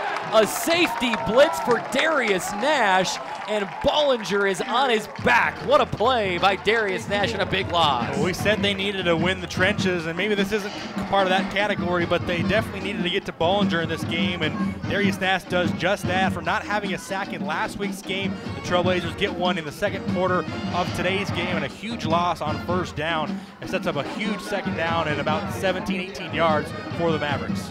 And I'll tell you, Bollinger, lucky that he held onto the football on that one. He was moving it around. 2nd down, quick pass across the middle, incomplete. Looking for the tight end downfield, was intended for Dagan Ranks, and it falls incomplete. There was a couple red jerseys in the area, but they couldn't get to it. Yeah, Ranks, their, I think, 2nd leading receiver this year at the tight end position, but have been unable to connect, much like Dixie State with their tight end so far this game. Well, you see what a big hit like that does to a quarterback. The very next play, he's antsy to get rid of that football. Had more time than he thought he did, but that's why it's important to get in there. 3rd down and 19. Here's Bollinger. Pressure comes, forced out to his left. Will step up, hit as he throws, incomplete downfield, and a flag gonna fly. Please tell me they're not calling a roughing the passer penalty from way in the back. The flag's sitting at midfield, but the referee threw it from about 20 yards down the field. No, I think they're going to get Anderson was on his back when the pass was thrown. That must have been maybe a pass interference call is what they're going to say, but interference or holding? Might be holding. Either way. You hope for holding because it's only 10 yards and they'd replay the down. Holding is not an automatic 1st down so this will be a big call. They're discussing it now. I wonder if they're just saying that Anderson that ball's not fell. catchable, though. The referee threw his hat. He threw his flag, and then he dropped his hat at the 30-yard line. I mean, he threw the flag to the 50, which is only 10 yards downfield. Dixie State players are exchanging high fives right now. Long deliberation. And now it looks like Colorado Mesa players may be moving a little bit. But we'll get the call. Nobody knows. During the play, holding, number 36, defense. That results in a first down. After the play, unsportsmanlike conduct, number 6, 15-yard penalty, first down. So they're going to enforce both penalties. So you did have holding, and they called 36 on the hold, which would be Malini Tia.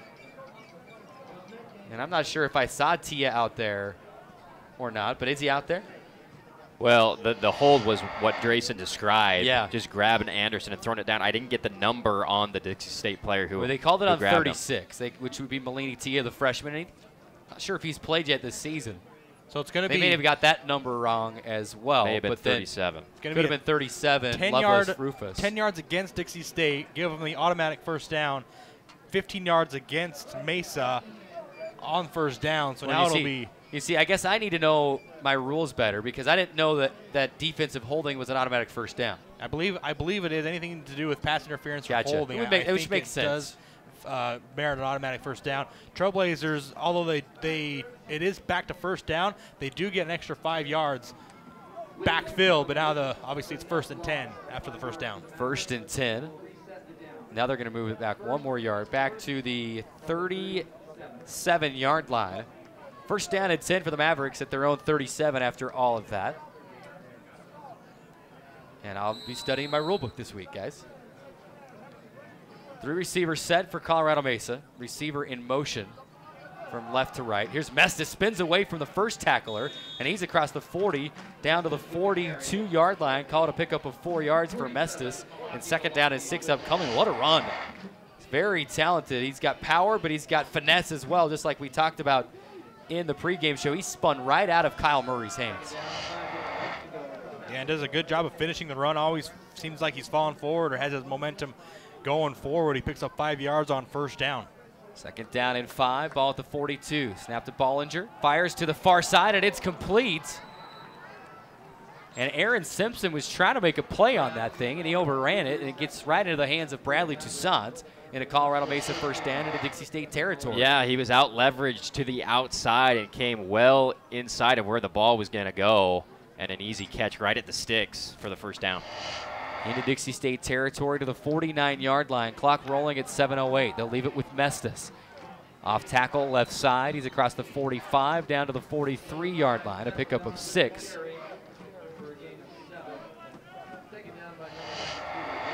Yeah, Mestis just been their workhorse all game. A design counter. Fakes like he's coming to the right side of the formation, then busts it back to the left.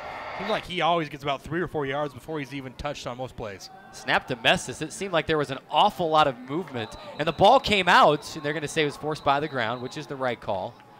And it will be a 1-yard gain for Mestis. 3rd down and 3 upcoming. I'm telling you guys, I think there was a lot of movement on that Maverick front at the start of that play. But as it stands, it's 3rd down and 3 for the Mavericks at the Dixie State 37-yard line. And another 3rd down for this Dixie State defense. They haven't been able to get off the field on the last couple of drives that have led to TMU touchdowns. See if they'll be able to get off the field here on 3rd down. Here's Bollinger, 3rd down and 3. Pass across the middle. Tight end making the catch, and then his legs taken out by Aaron Simpson. It's Dagan Ranks. And it's a first down for the Mavericks inside the 35 down to the 31-yard line. And a big league play there by Bollinger. He got hit hard right up the middle. They sent pressure, and he stood in there and threw a strike. They'll rush up to the line, hand off to Mustis.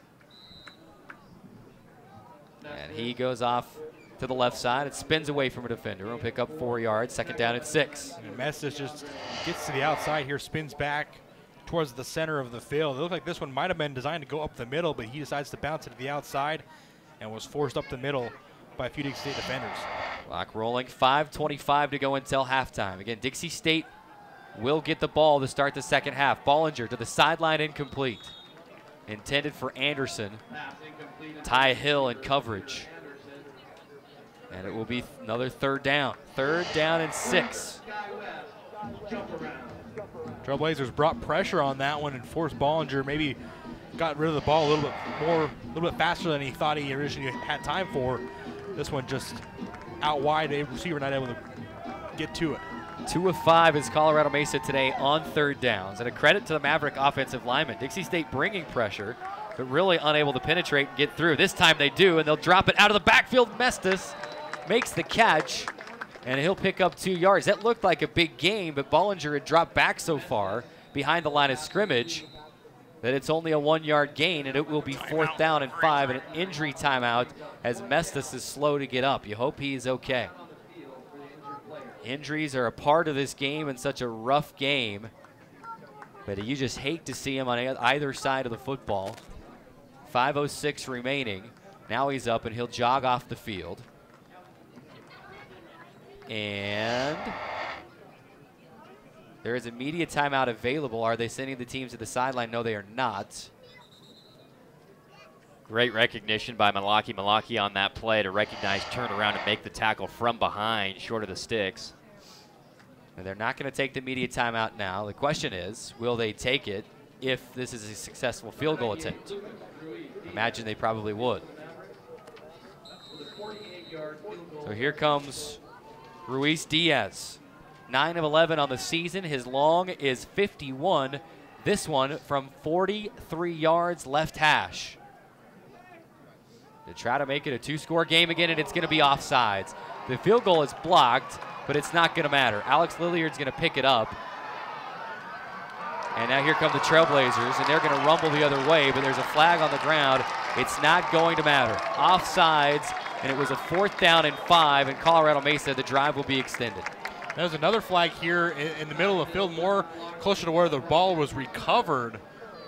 Obviously, the ball obviously is going to come back. It's going to be offsides, quite clearly offsides. That offsides play, regardless of what this other flag is, it's going to give a fresh set of downs. Correct. To Colorado Mesa. I'm just wondering what this other flag could be.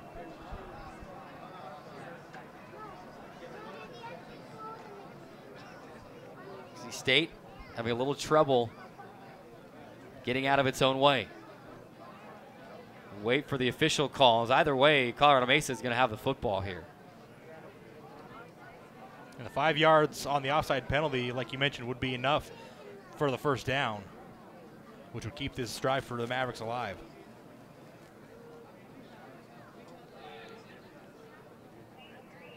If you're Coach Peterson at this point, you might want to see if you can barter and say, hey, we'll give them the 3 points. Let's just wipe away these penalties. Here comes the call from Gary Leeper. Offside. Defense, number 18. During the return, unsportsmanlike conduct, number 5, defense. That'll be half the distance to the goal at 1st down. So it's offsides against Ty Hill, and then during the return, Alex Lilliard is going to get hit with an unsportsmanlike conduct penalty. Devastating. A clear offside. And they called it on the wrong player. It's actually Aaron Simpson. And then on a play that really didn't even happen, they get another penalty on the return. I'd love to keep rolling this here. I'd love to see. I mean, Lilliard was the first player to it. Did he hit somebody after the play? I mean, what? Anyway, either way, 1st and goal for the Mavericks from the 11-yard line of Dixie State. And here's Bollinger, 1st down, rolling out to his left. He's going to try to keep it. It's upended on the far sideline, inside the 10, just shy of the 5. And he's down where they're marking him. They're giving him the 6-yard line, guys. Looks like they're going to give him the 6. It'll be a pickup of 5. 2nd and goal. There's a 1st down available, isn't there? Yeah. At the 1. 2nd and 5 from the 6-yard line. You're Dixie State, you're thinking turnover right here. After Bollinger, here's Rodriguez. 2nd effort will get him down to the 2-yard line. A pickup of 3, 3rd down and 1. And if you're Colorado Mesa, you do have that 1st down available at the 1-yard line. So you could probably run it up the middle and try to just do that twice in a row. Yeah, Mavericks got to be thinking about 6 here, though. Obviously, the 1st down is available, but they'd rather get it in the end zone for 6. Bollinger, quarterback keeper, left side, he's in. Penalties. turnovers, punt block returns, you name it. Dixie State continues to shoot itself in the foot. 20-7. Colorado Mesa leading with 3:26 to go in the second quarter. We will have the media timeout after this PAT. And Bollinger showing why they trust him so much in the red zone. Called to go out wide, reads it, cuts back against the grain, and trots in for an easy score, second of the game. Ruiz Diaz set for the PAT. Again, like I was saying, I think Coach Peterson would have just given him the 3 points. The ensuing PAT is up. I think he missed it. No, he got it. Inside the right upright. 21-7, Dixie State trailing. Media timeout on the field. A 90-second timeout and back on the Trailblazer Football Network. Radio Dixie 91.3. We don't play that. Nope, not that. A big fat no there. That's what we play. And stuff like that. On St. George's only alternative, Radio Dixie 91.3. Oh, and from 9 till midnight, we play this. I need a one dance. And this. Radio Dixie 91.3 FM.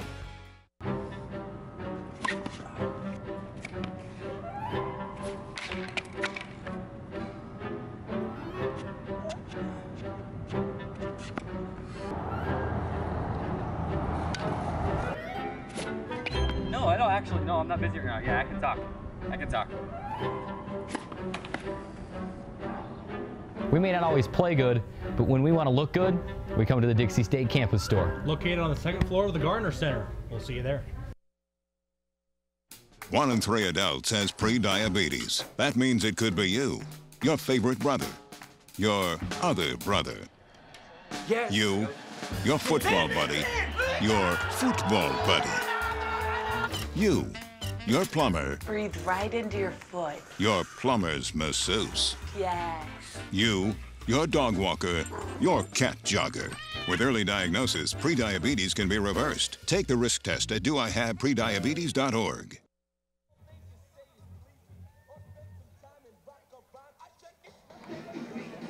Dixie State, 8 penalties for 79 yards already.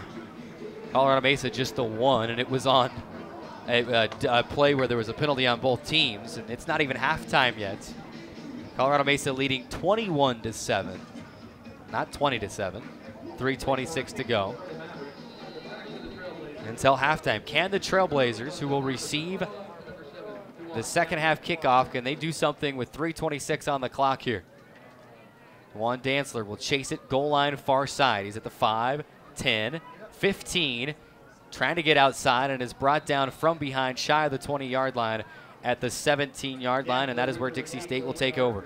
The good news for Dixie State is they're coming off their best series of the game. They were throwing it out wide. They were running it really well. Mott had a good game, or excuse me, a good series running it as well. So they've just got to keep that up. They've had a devastating half penalty-wise, but if they can go into the locker room with a one-possession game, that would be a huge win for Coach Peterson. They just got to keep it together this series. Yeah, game's certainly not out of reach. I mean, obviously you get this last drive to end the half, and then you get the opening kickoff to begin the second half. I mean, if you score on both of them, obviously it's a tie game. From that point on, it's anybody's game. And for your TV and internet viewers, I think our scorebug may have lost connection with the scoreboard. We'll try to keep you updated on how much time is actually left. Slant route inside. Casey Allison makes the catch and turns the back and leans forward. He'll pick up 9 yards on first down and 10 out to the 27-yard line. Second down and 1 upcoming. Clock rolling, 3:05 to play. And that's the second time they've gone to Allison on first down. Both times he's been targeted, he's caught the ball. Let him get ahead of the chains now, 2nd and 1. 2:52 to go now. 18 on the play clock. Snap to Mott on first down. He looks, surveys, fires. Casey Allison makes the catch. He gets out to the 40-yard line, and it's brought down out of bounds, and that will stop the clock while they spot the football out to the 40-yard line. Yeah, good route here ran by Allison. Just about a 10-yard curl towards the sideline, working on Justin White of the Mavericks, and grabs it there, brings it in around the 40-yard line, and sets up a first down and 10 from the 40. Ball is placed and clock rolling again. 2:25 until halftime. Mott, pressure comes, and he has to just dump it into the field. Incomplete. And now we've got some extra extracurriculars. The ball bounced right into the gut of Mason Newton, and then Taylor Alvarez tried to rip the ball out of his hands. He just got to disengage and get back to the next play. No need to try to draw another flag. 2:21 to go. Clock is stopped.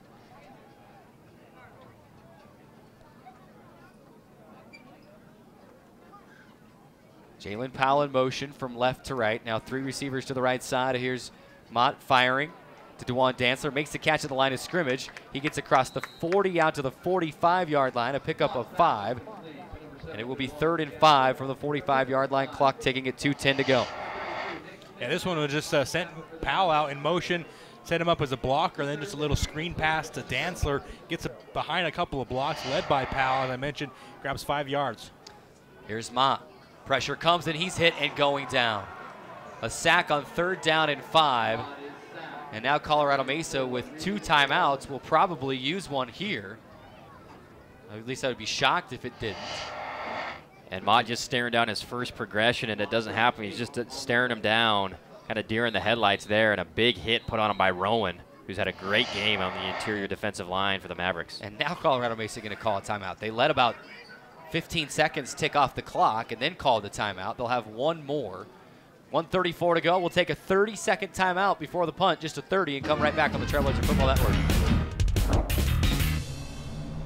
There is a place where rocks bleed and nature blushes on a battlefield green with envy, where dimples determine destiny and a tiny wooden tee holds the outcome in the balance.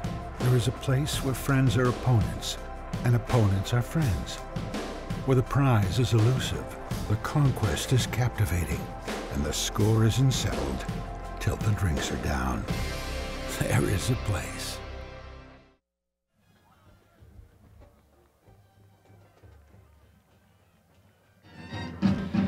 1:34 remaining until halftime. Dixie State facing a 4th and 15. As Keaton Mott takes the sack, and now a punting situation. Mott will come back onto the field limping a little bit, it looks like, and he's going to punt the ball away.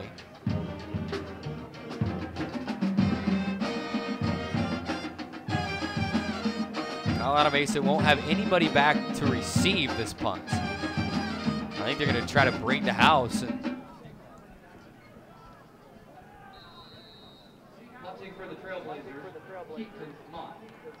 Colorado Mesa must not know that for the first 4 games of this season that Keaton Mott was the primary punter. They're expecting a fake here. Mott going to punt the football away. Short kick will bounce and roll inside the 30. It's going to get a Dixie State bounce right at the end. It'll roll inside the 30, inside the 25, down to the 28-yard line of Colorado Mesa.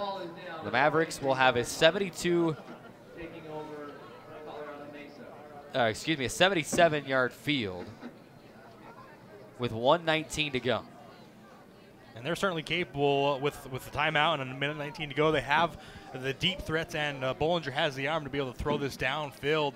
Wouldn't be surprised to see him take a few shots maybe early in this series and see if they can't get some of the Trailblazers' defensive secondary napping.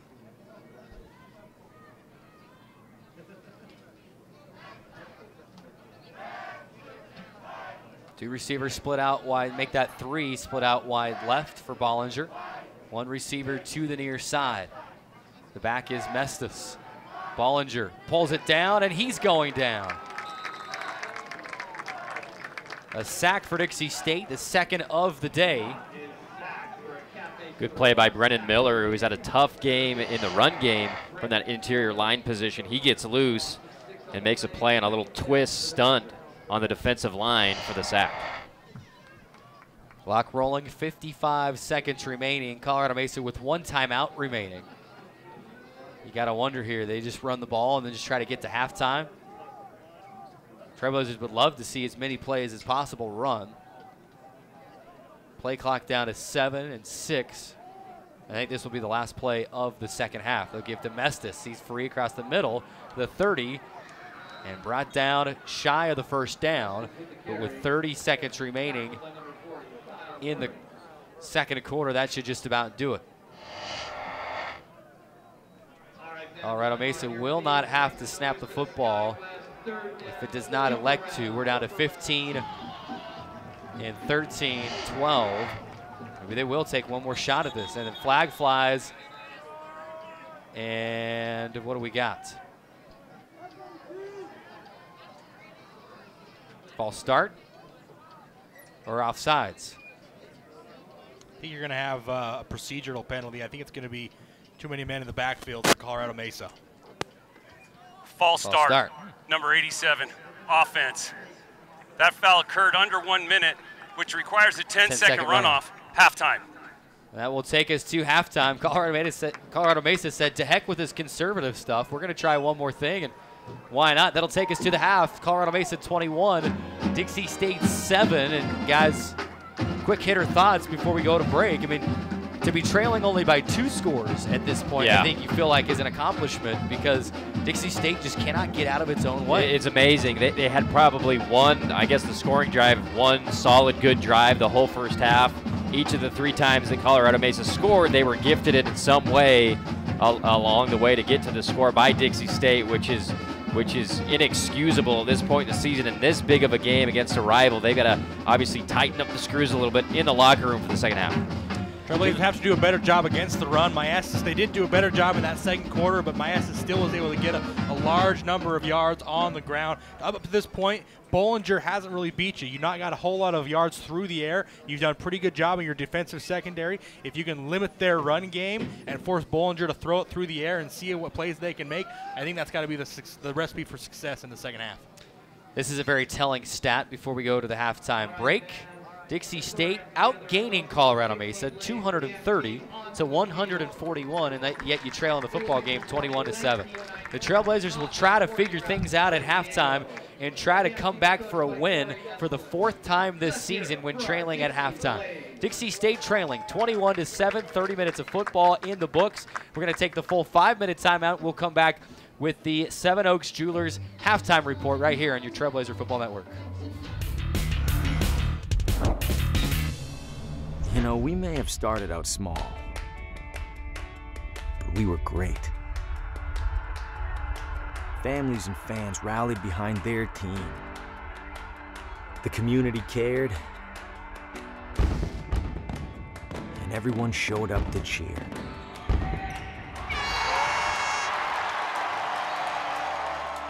Now, we're bigger than ever. Dixie State is going to Division I. Here we go in transition, and he throws it down with one hand. But at the end of the day, it's the community and fans that make us great. Whether you give $5 or $1,000, every dollar, every seat in the stands, every one of you can help blaze our trail to Division I athletics, because this is our team. Hey, Bobo, do trees tell each other stories? I'm sorry. I'm afraid I don't know that. Hey, why don't we go find out? Listen. Can birds draw pictures? I don't have an answer for that. Dad, do stars visit their friends? Look!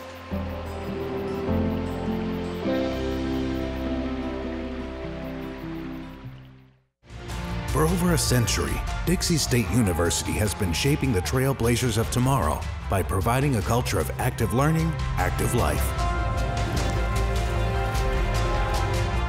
With a paradigm of real-world experience mixed with cutting-edge technologies and rich traditions, we provide one of the most affordable educations in the West set against the most stunning backdrop on the planet.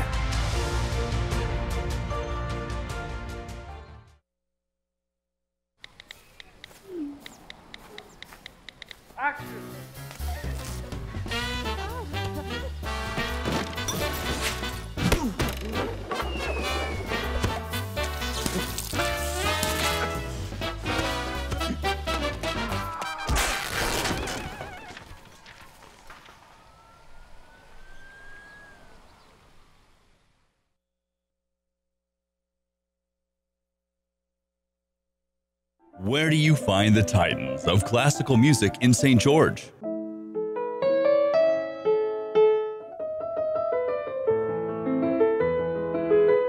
classical music on Radio St. George 100.3 FM. Where do you find the legends of jazz?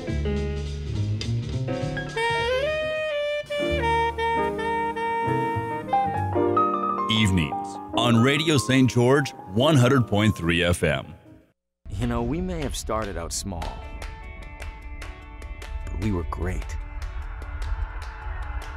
Families and fans rallied behind their team. The community cared, and everyone showed up to cheer.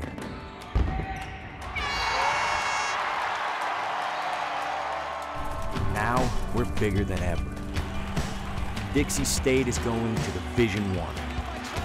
Here we go in transition, and he throws it down with one hand. But at the end of the day, it's the community and fans that make us great. Whether you give $5 or 1,000, every dollar, every seat in the stands, every one of you can help blaze our trail to Division I athletics, because this is our team.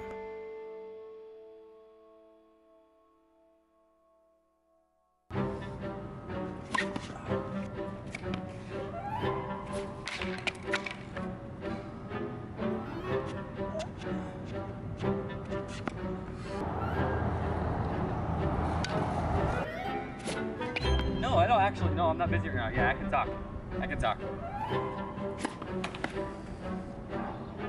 We may not always play good, but when we want to look good, we come to the Dixie State campus store. Located on the second floor of the Gardner Center. We'll see you there. For over a century, Dixie State University has been shaping the Trailblazers of tomorrow by providing a culture of active learning, active life. With a paradigm of real-world experience, mixed with cutting-edge technologies and rich traditions, we provide one of the most affordable educations in the West, set against the most stunning backdrop on the planet.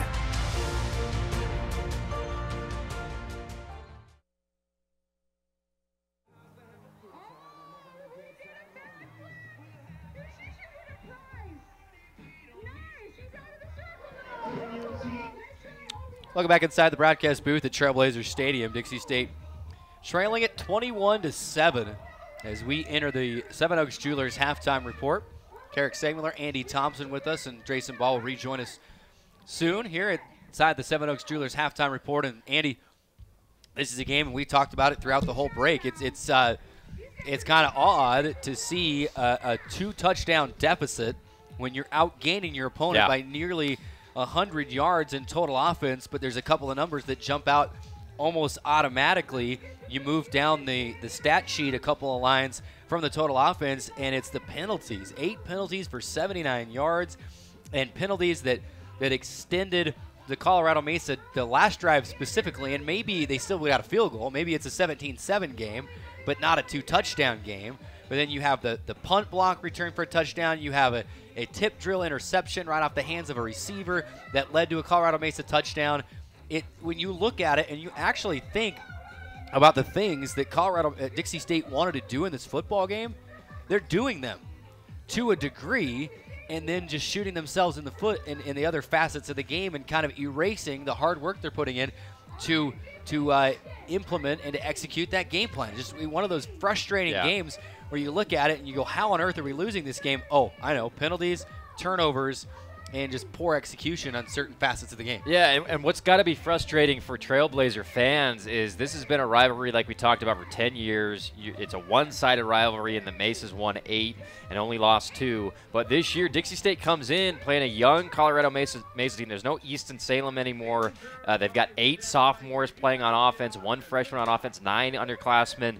This is a team you could compete with and potentially beat here at home, but in the most pivotal plays, you're holding on a big pass play, you're getting a punt blocked, and then that dagger offsides on a field goal that turned into a touchdown. Just inexcusable stuff in a year that Dixie State, thinks that they can contend for the top of the RMAC. They're not playing like it right now through 2 quarters.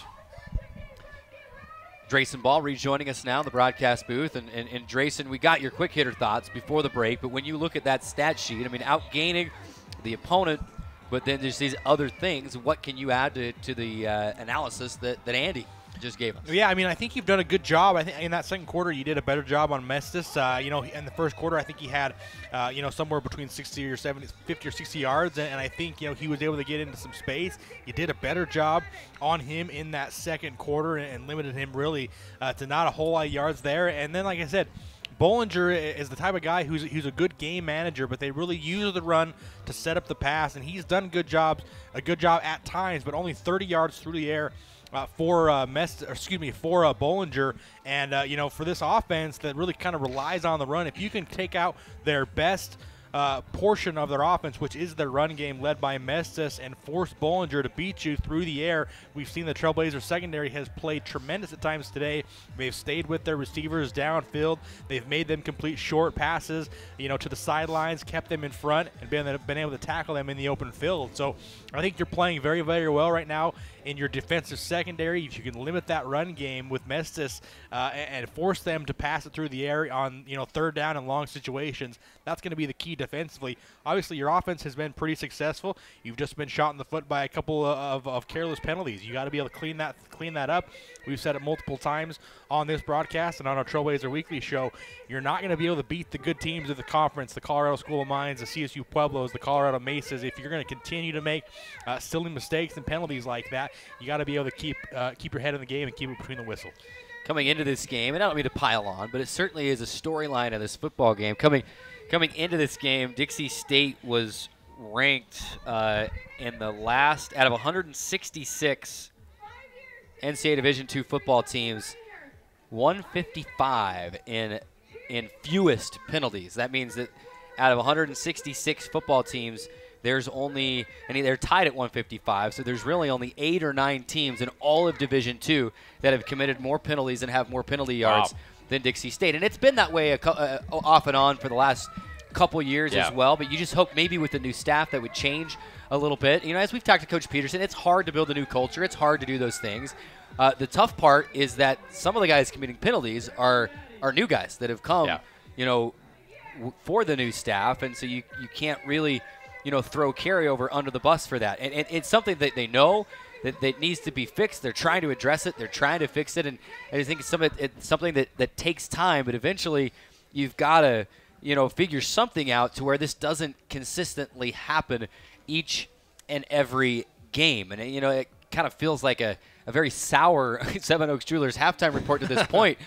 But when you're at halftime and you feel like you should either be tied or perhaps even, have a lead in this game, you're down by 2 scores, and it's clearly because of things that you have control of. You have control over whether you jump off sides. You have control over whether there's a low snap or on a punt or whatever. You have control over whether you hit somebody after the whistle or whether you hold somebody on a passing play.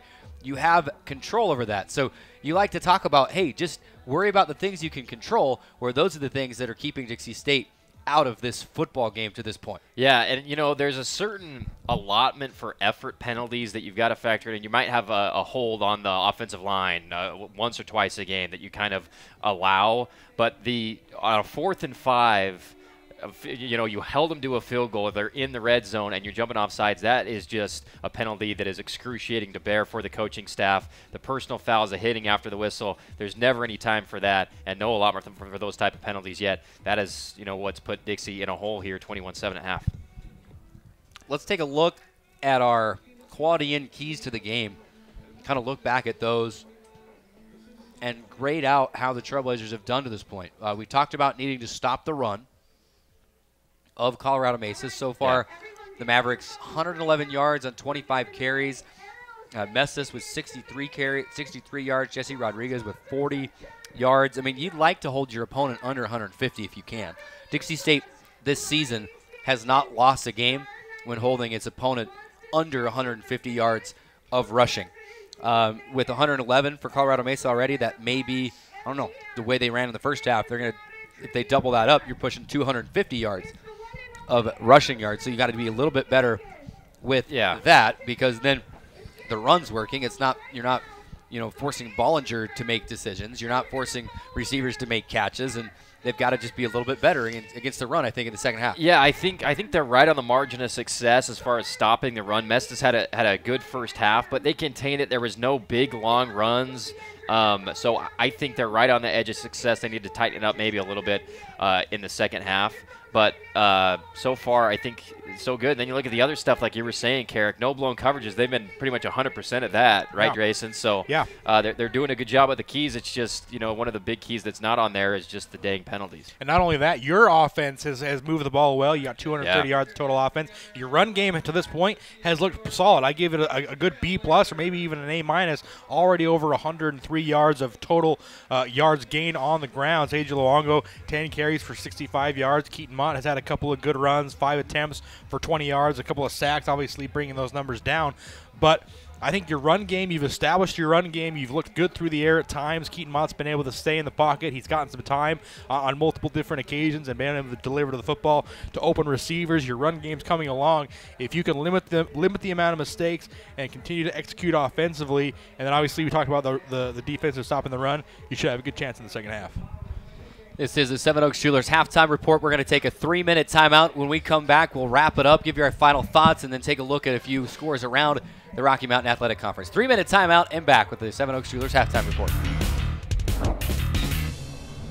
Hey, what's up, man? Hey, good. You played before, right? Oh, absolutely. It's all state, high school. Good. Let's run some routes. Give me a post route. All right, let's do it.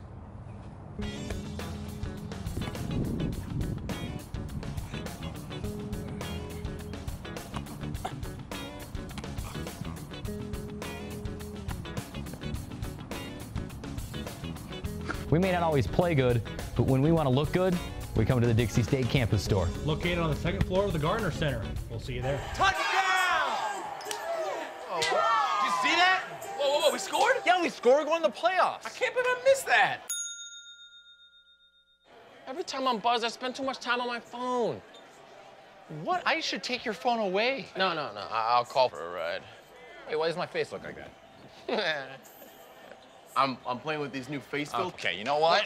Yep, that's mine. I'm gonna need that back. No. Kevin! There is a place where the desert comes alive, where rain breaks forth from solid stone and gardens spring from blistered rock. There is a place with enough color to make a rainbow jealous, where boulders are bigger than buildings and cliffs are higher than clouds. There is a place that will straighten your step, tighten your grip, widen your eyes, and open your jaw. There is a place. Honorary Forest Ranger Betty White here, lending a hand to my dear friend Smokey Bear. Because for 75 years, he's only said, only you can prevent wildfires. But there's a lot more to say. Like if you park your car on tall, dry grass, the hot exhaust pipe can start a wildfire. So keep the animals safe, especially the cute shirtless one. Go to SmokeyBear.com to learn more about wildfire prevention. I got you right where I want you. I make this one. It's over. I win. No pressure. Bring it.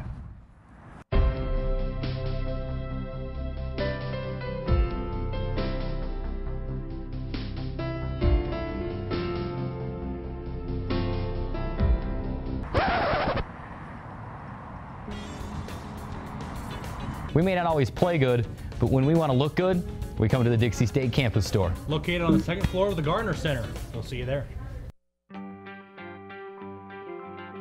I take the road less traveled, run free, unwind, unravel, someplace outside with lots to do. Green trees, red rocks, and don't forget that blue sky. The sunshine shining, sunshine pouring on me. Think I might just stay a while. Say hooray all day because the sun is gonna shine on me. Sun is gonna shine on me. Sun's gonna shine on me.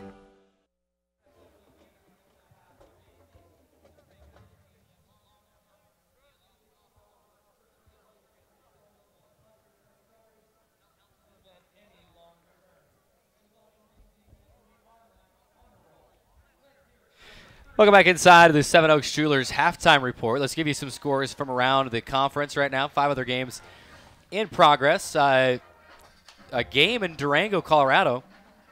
CSU Pueblo leading Fort Lewis 21-13 with 3:10 remaining in the third quarter. And Fort Lewis has just scored that touchdown, so they may have to try to get the onside kick. Who knows? We'll keep you updated on that score. Black Hills State. Those stats haven't updated yet. I was going to say, South Dakota Mines is beating Colorado School of Mines. No, they're not. That's the wrong link that the conference schedule has linked up. There's the right one. Colorado School of Mines 28-7 at halftime over South Dakota Mines. And then New Mexico Highlands is trailing Chadron State 14-0 at halftime. Those are your RMAC updates. We'll keep an eye on that Pueblo-Fort Lewis score as we go throughout the rest of this game. Second half, just about underway. We turn the crowd mic back up. The Trailblazers will try to come back in this one for the 4th time this season. Coming into this game, Dixie State, when trailing at halftime, is 3-2. They'll try to come back in this one. Here we go, back deep to receive for Dixie State is Xavier Smith and Darman Natoa. And set to put a foot into this one is Blake Moore for Colorado Mesa. The ball is teed up, and it's going to be returnable. Darman Natoa, 2-yard line left side. He angles to the right, middle of the field, now 10-yard line. 15, spinning to the 20-yard line, and it's brought down in the center of the field. Some extracurriculars. No flags thrown, but again, you've got to be able to just disengage after those plays. Dixie State will take over at its own 21-yard line. Yeah, and I think if you're the Trailblazers, you got to come out right now and you got to make a statement. You've kind of been pushed around a little bit so far in this the first half of this game. You've got to come out after halftime, make some adjustments, come out and punch them in the mouth and make a statement that you're here to compete and you're not going to let the Mavericks run away with this one on your home field. Dixie State trailing 21-7, 14:53 to go here in quarter number 3. First possession of the second half, Keaton Mott still at quarterback. Hands off to Seijay Luongo up the middle across the 25, diving ahead to the 27-yard line. A pickup of 6 for Seijay. You'll take that all day long. Absolutely. Seijay had a great second quarter, and like seeing him get going here on the first play in the second half, just right up the middle. Good push by the front of that Dixie State front.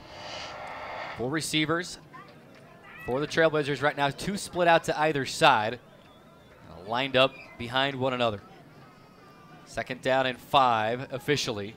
Play action, swing it out to the far side and incomplete. Keaton Mott had Casey Allison but threw it at his knees, and Casey couldn't make the catch. It'll be 3rd down and 5. Yeah, that's one of those plays where you just want to try to get the ball into your playmaker's hands as soon as you can. This one just thrown out wide to Allison. Ball was thrown a little bit low. He was going to try to keep off the block there and maybe try to make a guy miss, but not able to bring that one in, and it'll force 3rd down and 4 for the Trailblazers on their first possession in the second half. Clock stopped at 14:18. Dixie State trailing 21-7. On the Camping World scoreboard, play clock at 10. Mott looking to the sideline. 4 receivers again. Luongo at the right hip. Play clock at 5. At 3, and the snap with 3. Mott steps up in the pocket. He's going to run for it. 30, 35, slides at the 40-yard line. And they're going to say his backside touched the ground at the 31-yard line. Good job by 36, excuse me. Good job by Adib here on this right side. And he may have, just did enough there not to get called for holding, but create a hole for Mott to get the first down. I don't like the spot because it looked like his backside was down at about the 38-yard line. They've got it back at the 36. I know it's only 2 yards, but first down and 10 for Dixie State. I'll leave it with Seijay, read option, and he fights out of 1 tackle, and then we'll pick up 2 yards. How on earth did he get those 2 yards?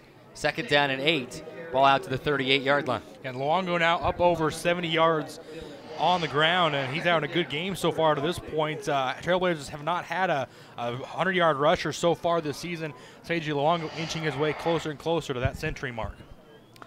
13:20 to go. Play action. Mott looking for Dantzler, and he threw it way over his head and out of bounds. Was a kind of a 10-yard and then out to the sideline, and Mott threw it out of bounds. If DeJuan Dantzler was 7'6", if Sean Bradley would have been running that route, he might have been able to make that catch, guys. Yeah. Or Taco. Taco Fall. Taco Fall. Keaton Mott just kind of pressured here up the middle. The pressure came late, was forced to get rid of it. 3rd down and 8. Dixie State facing a 3rd down. Pass to the far sideline. Jalen Powell makes the catch over the shoulder and then finds his way past the marker and out of bounds for a 1st down out to the 48-yard line of Dixie State. Big league throw from Mott, one of his best of the day from the right hash, throwing it across the field right at the sticks. Beautiful throw and catch. On 1st down, back to Seiji. He's free across the 50 to the 45 of Colorado Mesa. A pickup of 7 yards on the play. Trailblazers continue to go back to Seiji Luongo. They may have found something in the run game. He's been able to pick up positive yardage on all of his carries so far on this series, setting the Trailblazers up inside the 45. Mott, play action this time. Hit as he throws. Pass is complete for a 1st down to Casey Allison, and he took a hit, but Mott hung in there and delivered for the 1st down. Yeah, Nick Smith coming off this left edge, hits him hard right at the stomach with his arm. But good for Mott, just stays in there, flings it before he gets nailed for a 1st down. Seiji Luongo, season long, is 89 yards on the ground last week against Chadron State. He's got 79 yards now, looking for that century mark for the 1st time this season. Mott on 1st down, has time. He's going to go to the end zone. Man is there. Can he get it? He can! Catch is made. Casey Allison, touchdown! 38-yard toss from Keaton Mott to Casey Allison, and the Trailblazers back in the end zone. Yeah, what a great fade pass here from Keaton Mott. Just does a good job. Sometimes you try to throw this one a little bit too hard or throw it on a line. This one, he gets air underneath it, puts the ball where only his man catches it, leads him perfectly. Casey Allison makes a great diving catch and lands right into the end zone. A good throw and an even better catch on Casey Allison's part.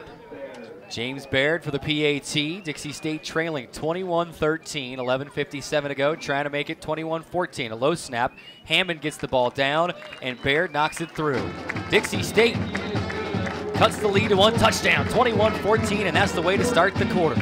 Trailblazers back within a touchdown. 30-second timeout and back on the Trailblazer Football Network. You can achieve a lot using your imagination. I mean, I don't like to brag, but... Wait, who's that? And why is she all over these achievement awards? But with STEM, the sky's the limit. Shaboom! Use STEM to envision. Okay, I'm seeing it. Yeah. Invent. Got any ideas? I've got a few, actually. And create a better world. Told you she's super smart. If she can STEM, so can you. Find out more at She Can STEM.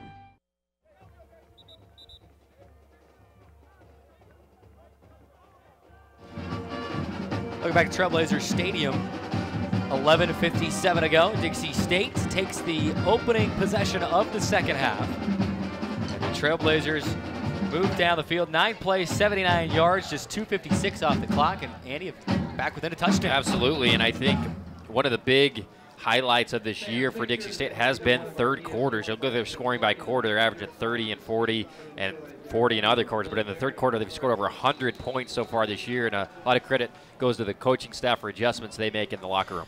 Not only have they been scoring points in the 3rd quarter, 101 so far this season, they've also only allowed 21 opponent points in the 3rd quarter. Look for that to play a key role here today. It'll be Nick Sissio on the return, and he is hit and brought down across the 25 to the 28-yard line, and that is where Colorado Mesa will take over at its own 28-yard line. Again, 9 plays, 79 yards, 2:56 off the clock, and when you're down 2 touchdowns, it certainly helps to score quickly. Now, if you get a stop, get off the field, you have an opportunity to go down and maybe tie the game with plenty of time left here in the 3rd quarter. We saw the offensive adjustments. What can the defense draw up for Dixie State on this first CMU possession of the 3rd quarter? It's Bollinger at quarterback, and Mestis will take the handoff on 1st down around the left end, trying to get the sideline, and he'll get there and is knocked out of bounds. And he will pick up, we'll call it 6 yards on the play, 2nd down and 4 upcoming from the 34-yard line. Yeah, you see the speed of Mestis here, just able to get around a few Dixie State defenders to get to the sideline and get a couple extra yards. You see 3 different Trailblazer defenders chasing him there. He's fast enough to be able to get to the sideline and pick up an extra yard or 2. Mestis had a productive 1st half, and he's knocking on the door of 100 yards as well. And a sack as Bollinger trying to get back to the line of scrimmage, And he did just get back there, so maybe it goes for no gain and not an official sack, but 3rd down and 5. It looked like there may have been a hold right there. Look at that. Darius Nash is being completely held by Caden Sink, the sophomore offensive lineman, right in front of the official. He's had a lot of success on that safety blitz and had a shot at a sack, but instead just forced one. And you would have been looking at 3rd and 10 instead of 3rd and 5. I mean, the jersey came off of the shoulder pads and everything. I don't know what more you need. Snap to Bollinger. He's going to try to keep it around the left end, diving for the 1st down, and he's going to be 1 yard shy, at least by the initial marking of this and spot of this football. And he is short. It'll be 4th down and 1, and here comes the punting unit. The defense does its job. Yeah, the Trailblazers, the Mavericks on 3rd down were 3 of 7 in that first half. The Trailblazers able to force a 3rd down stop here and get their offense back out onto the field. A good way to start this second half. You scored a touchdown on your first possession. You get a 3 and out on the Mavericks' first possession. You get your offense back out onto the field. Hopefully you can get this game tied up. And watch out, Xavier Smith, given the chance for a return, can light the fireworks. Mestis, the punt is away. It will send Xavier Smith back. He checks where the defender is, makes the catch, takes a first step backwards, and then he'll be brought down at the 20-yard line of Dixie State. The Trailblazers will have an 80-yard field. Smith had an opportunity at the return, couldn't make the first man miss. But Dixie State has the football back with 9:49 to go in the 3rd and trailing just by 1 score. And a really confident Keaton Mott coming out onto the field after last drive. He was throwing it out wide to the edges. He threw it down the field really well, used pretty much the entire field on that last drive to get that touchdown. We'll see how much they let him throw it this next series. Has gone final in Durango. CSU Pueblo ekes out a 21-13 win on the road. We talked about it in the pregame. And Fort Lewis always plays Pueblo tough in Durango, and they did it again today. Sejay on 1st down, trying to bounce outside, can't get to it. Whistle rings out. And he will go for a loss of 1. 2nd down and 11. Yeah, Sejay Longo just not able to get the edge here. This one he had to try to bounce it outside and just was never able to get the edge like he wanted to. A couple of Mavericks were there to force him outside and then bring him down for a loss of 1. 9:25 to go in the 3rd, and if you're Dixie State, you'd love to go even this thing up on this possession and say, hey, it's a whole new game. Jalen Powell in motion, the receiver from left to right. Mott is looking his way, hit as he throws, has the tight end, and he can't make the catch. And Keaton Mott took a vicious hit from the blind side. Pass is incomplete. Mott is back up, and it's 3rd down and 11. Yeah, the Mavericks just sent 4. Mott looked like he didn't see that blindside pressure, like you said. Carrick just gets rid of it before he gets nailed, and once again, just off the fingertips of hasn't been able to connect. Well, it was Grayson Matalis getting around Taylor Alvarez on that left end. So here we go, 3rd down and 11. Can Dixie State convert? Mott fires across the center of the field, tipped in, incomplete. Off the hands of Casey Allison, would have been a tough catch after the tip. Couple of white jerseys, had an opportunity at a pit, couldn't get it. Dixie State will punt it away. And he got drilled, Allison got drilled high here by Sissio, trying to make a big play, athletic move here by Mott to try to zing it in across his body. Could have been a pick. I don't know if Allison's foot may have come up and kicked the ball there at the very end. Keaton Mott will have to punt standing inside his own 5-yard line. And these ones always make you hold your breath just a little bit. Mestis standing back at his own 40. Low snap, Mott will get it away. A high end-over-end kick. It'll bounce inside Trailblazer territory and roll out to midfield. And it'll be right at midfield. Colorado Mesa will take over at the 50, and we are going to take the media timeout in the 3rd. With 8:56 to go in the 3rd, Dixie State trailing 21-14, 90-second timeout, and back on the Trailblazer Football Network. Where do you find the titans of classical music in St. George?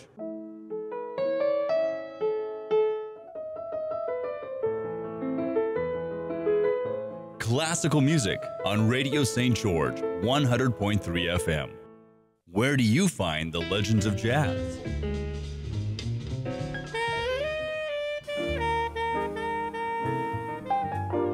Evenings on Radio St. George 100.3 FM. Hey, Kevin, you thinking about retirement? I'd love to, but I'm pretty busy with all this. Yeah. Hey, let's meet our retirement coach, Avo. A is for taking action. Not anxiety? No, Kevin, you're gonna be fine. You sing? Barely. V is for variety. And you dance? Sort of. Come on. O is for optimize your savings. Let Avo lead the way. Visit aceyourretirement.org today. Nice. For over a century, Dixie State University has been shaping the Trailblazers of tomorrow by providing a culture of active learning, active life. With a paradigm of real-world experience mixed with cutting-edge technologies and rich traditions, we provide one of the most affordable educations in the West, set against the most stunning backdrop on the planet.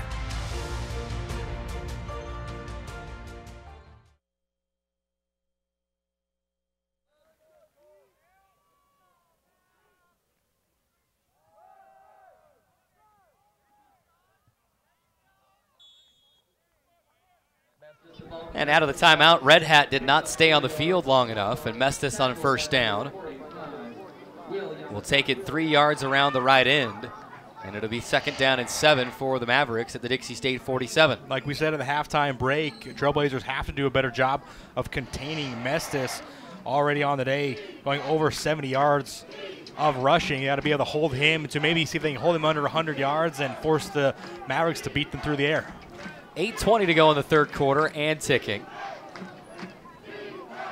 And off to Mestis. He's clogged up the middle and gets around the left end, evades one tackler, and then is brought up down after another pickup of 3. It'll be 3rd down and 4. Great effort by Hendrickson to he almost got him. Dive and hit his cleat, but good job by the front of Dixie State to clog up the middle. There was nowhere to go. He ran into a wall, but then just broke contain a little bit over here on Hendrickson, who committed too much inside. Almost got him. Good hurdle. And another 3rd down for the Mavericks. They're 3 of 8 so far in the game. The Trailblazers were able to get off the field on the previous 3rd down. See if they can do the same here. 3rd down and 4.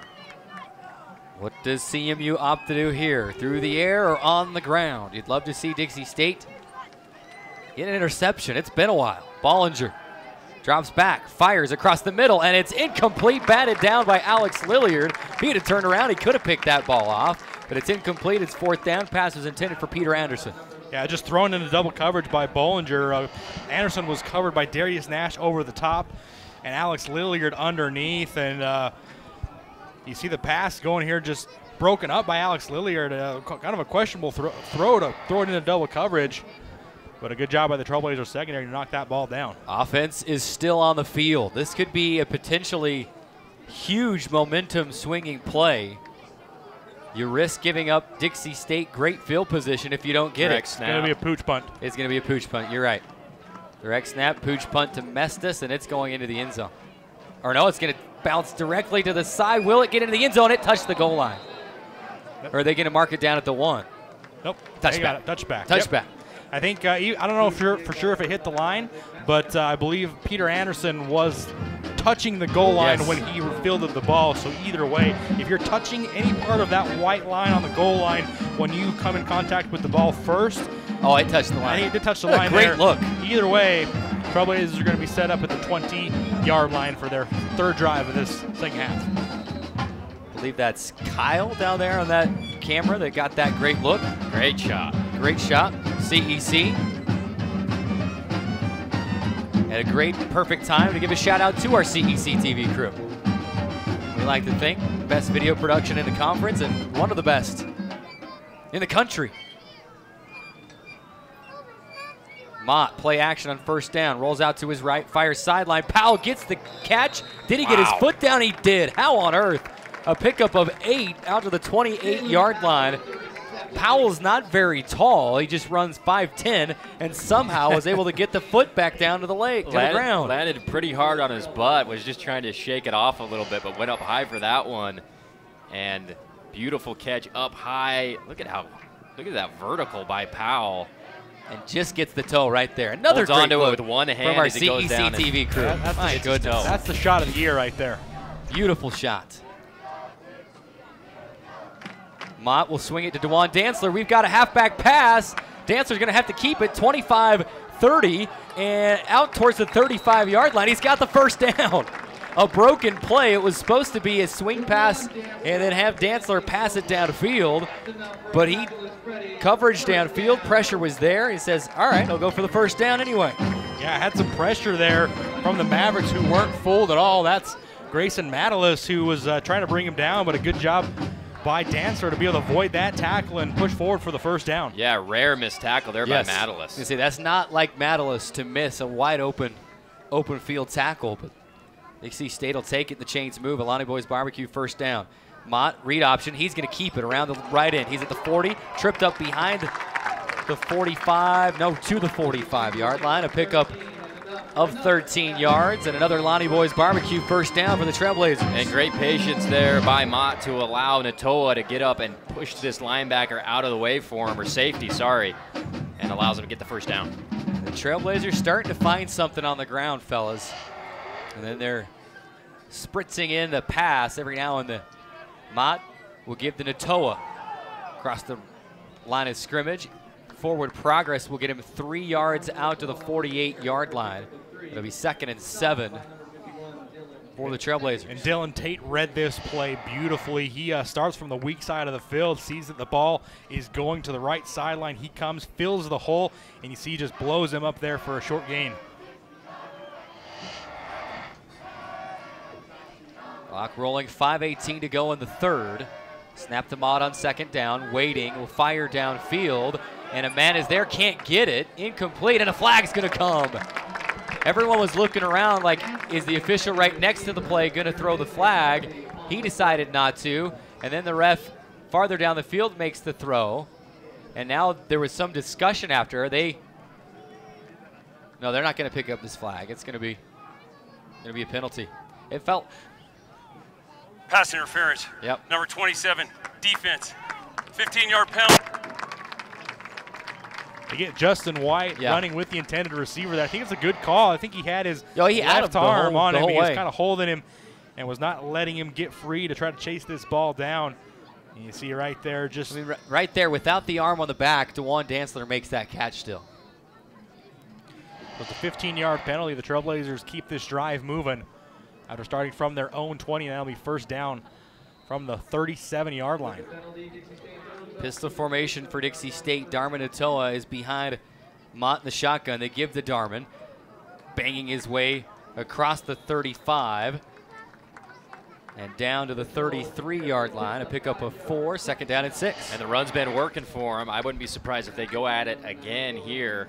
This next play is Natoa getting some breathing room finally between the tackles. 4:45 to go in the third. Dixie State trailing 21-14, but they've got something cooking late in the third quarter, trying to even this game up. They'll go back to Darman Natoa around the right end. He's got the 30, 25-20, still on his feet, inside the 15, and down to the Colorado Mesa 12-yard line.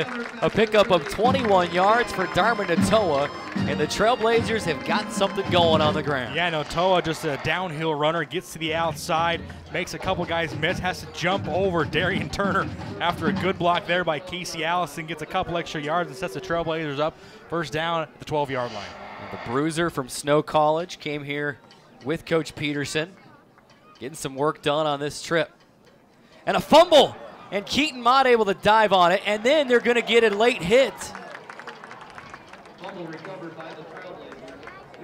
It looks like that's going to be called on number 90, Samote. I had him backwards. Samote Samate. Tomato, tomato, right? Yeah, exactly. But they're going to get him, it looks like, on a late hit. As Keaton Mott fell on the ball, he came in kind of leading with his head, though. He did come in leading with his head, so that could be the call. It could be. It is going to be I think the head. It could be the way he came. Now they're discussing to see if they're actually going to make this call. And let's see. Here comes Gary Leeper, our official, with the call. After the play, personal foul, late hit with targeting. Yep. Number 90, defense. Number 90 has been disqualified. That is devastating for the Mavericks. I mean, he's just diving for the ball. And that's a tough blow, and I certainly agree with Andy here. I mean, he's kind of just going for the ball. This is not necessarily a deliberate kind of late hit. Obviously, you see the bang-bang play there. We didn't get to see the end, didn't get to see the actual hit, but Dixie State will have 1st and goal from the 9. Every once in a while, you got to have a break go your way. Referee still having a discussion with the Colorado Mesa coaches on the far side, and you know they have every right to be arguing, discuss a bang-bang play. That's a tough call. I mean, certainly like to think that that's probably one that they'll look at, they'll appeal, and they'll look at, and he will be back to play next week in the first half. On 1st down, here's Mott, rolls out, fires, caught, touchdown, Blake Kilgore. Tight end into the end zone. It was a 2 tight end set. You had Chase Hess and Kilgore in at the same time, and Kilgore makes the catch in for his 2nd touchdown of the year. Good for Blake Kilgore, because he was the 2nd tight end who made the block to create the long run that put him in the red zone.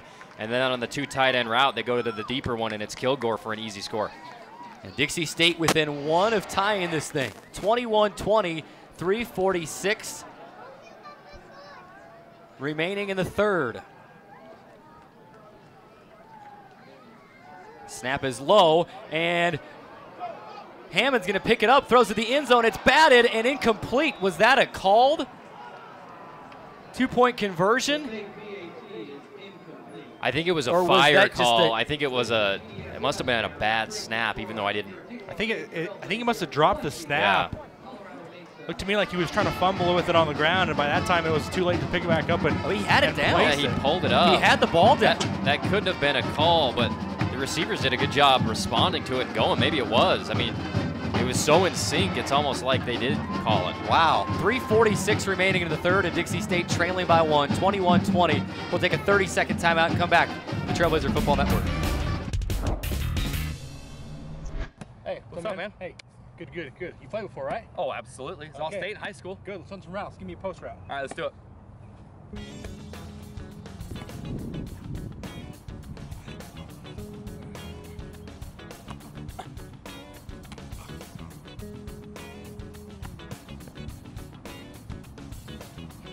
We may not always play good, but when we want to look good, we come to the Dixie State campus store. Located on the 2nd floor of the Gardner Center. We'll see you there.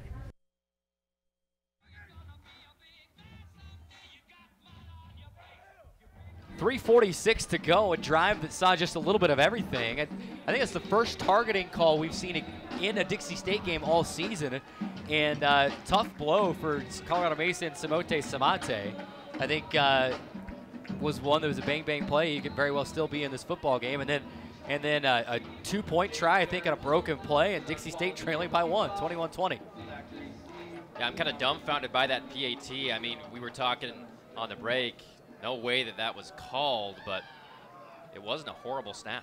Justin White will field it, left hash, and this is returnable. He's out to the 30 and brought down from behind across the 35, but shy of the 40 at, we'll call it, the 37-yard line, and Colorado Mesa will have good field position. Dixie State's had a good job of the first couple of possessions to start the 3rd quarter on getting off the field on 3rd downs. They've had 2 successful 3rd down stops. See if they can continue to do that, maybe force a 3 and out for the Mavericks, who set up in a pretty good field position at the 36-yard line. Trailblazers, though, have done a better job on Mestis, and Bollinger hasn't been able to beat him, playing good coverage there as well. Well, the Trailblazers have certainly won the 3rd quarter to this point. Bollinger will give to Mestis, trying to find his way around the left end, and he's wrapped up and brought down from behind by Sir Barnes, and then Malaki there to finish him off. Now, I can't wait to ask Coach Peterson after this football game whether that was, it's like we talked about during the break. In that situation, you're not going to try to go for 2, but we saw in the replay that he had the ball down in time.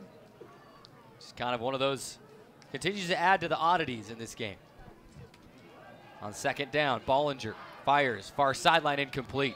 Trying to get it to Peter Anderson, and we talked both in the pregame and at halftime, if you can put some pressure on Bollinger, make him feel uncomfortable, he'll make short throws and shorts that just don't get to their intended receiver. And surprised that on 2nd and 5 that they don't just run it. That's where they've had their success.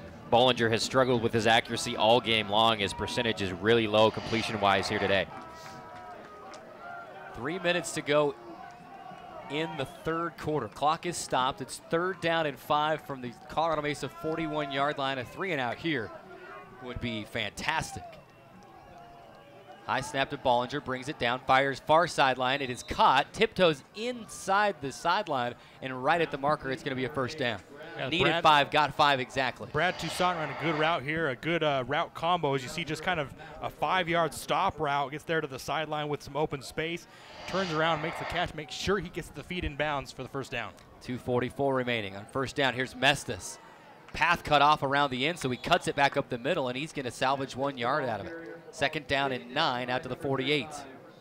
Yeah, he was dead to rights coming around the right end. 2 defenders there were to force him up to the middle towards Sir Barnes, who brings him down for the gain of 1. Clock rolling, 2:24 to go.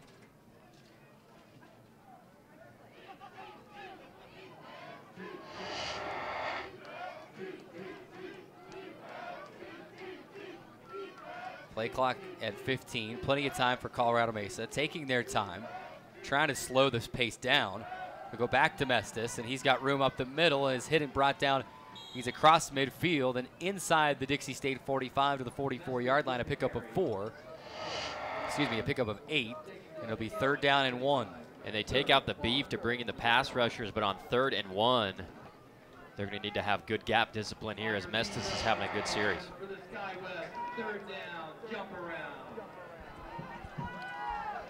3rd down and 1, ball at the Dixie State 44-yard line. There's Mestis again. He's got the first down, and then it's hit and driven back. He's still moving. The pile's still moving across the 40 down to the 36-yard line of Dixie State. My, oh, my. Yeah, he was just surrounded by about 13 or 14 different bodies, a couple on his side and a couple Dixie State defenders, and just being able to move the pile, gets across the 40, picks up the first down. The Bollinger. Here's Mestis again around the right end. And he'll pick up 4 more yards. 2nd down and 6. And Colorado Mesa is saying, all right, we're going to run Isaac Mestis until you can stop him. And with that run, Mestis is over 100 yards rushing on the day. Check that. Oh, there it is. Yeah, 101 for Mestis. And they're going to give it to him again. And he's and that's actually Rodriguez. And he'll pick up the first down. And this Dixie State defense is not resisting the run at all. 3rd quarter clock down to 40, and the Mavericks down to the 24-yard line. Play action. Now they're going to throw. Bollinger throws across the middle, and it is incomplete. Double coverage looking for Anderson. In coverage is Loco Tui and Alex Lilliard. And every once in a while, it feels like Bollinger knows exactly where he wants to go with the football, and whether it's double coverage or not, he's going to make the throw. Yeah, and a good job by Lilliard getting depth here on his drop to make it more like a bracket throw between 2 guys. Great coverage all the way around downfield. 2nd down and 10. Clock stopped at 28 seconds. They go back to Mestis around the right end. He's hit after a pickup of 2 yards and brought down. The clock will continue to run. He stays inbounds. Clock at 18 and 17. This could have been the last play of the 3rd quarter. It'd all be up to what Colorado Mesa will want to do. And in this situation, they're going to get to the 4th quarter and try to keep eating whatever clock they can in the 4th quarter.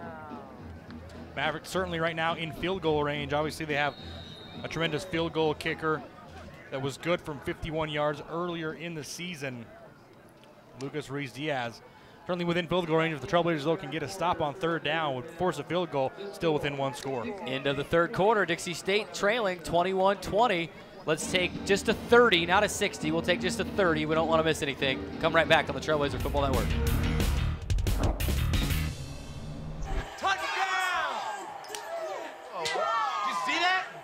We scored? Yeah, we scored. We're going to the playoffs. I can't believe I missed that. Every time I'm buzzed, I spend too much time on my phone. What? I should take your phone away. No. I'll call for a ride. Hey, why does my face look like that? I'm playing with these new face filters. Okay, you know what? Yep, that's mine. I'm gonna need that back. No. Kevin. 15 minutes up on the 4th quarter clock. We're so glad you're joining us today. Whether you're here in St. George, watching at home, maybe on TV, CEC TV, TDS Cable Channel 108, or whether you're watching on the Dixie State Stretch Internet portal, or whether you're listening on ESPN 97.7 FM here in St. George, or so many different ways you can follow us today, guys. If you're listening back in Grand Junction on KTMM 1340 AM, the team CMU Sports Network picking up our feed again today. We welcome you inside our broadcast. Hope you've had a good time listening to the game. We've got a game on our hands. It's 21-20. The visiting Mavericks with a 1-point lead and a 3rd down and 8 from the DSU 22-yard line. First play of the 4th quarter. Bollinger looks, fires into the end zone, and it's incomplete. Receiver was there, but it was thrown behind him, and that's Trevin Lambert.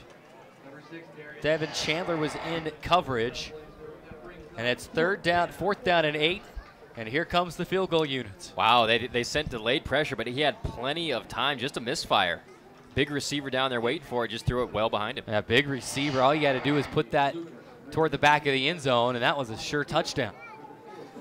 And here comes Ruiz Diaz.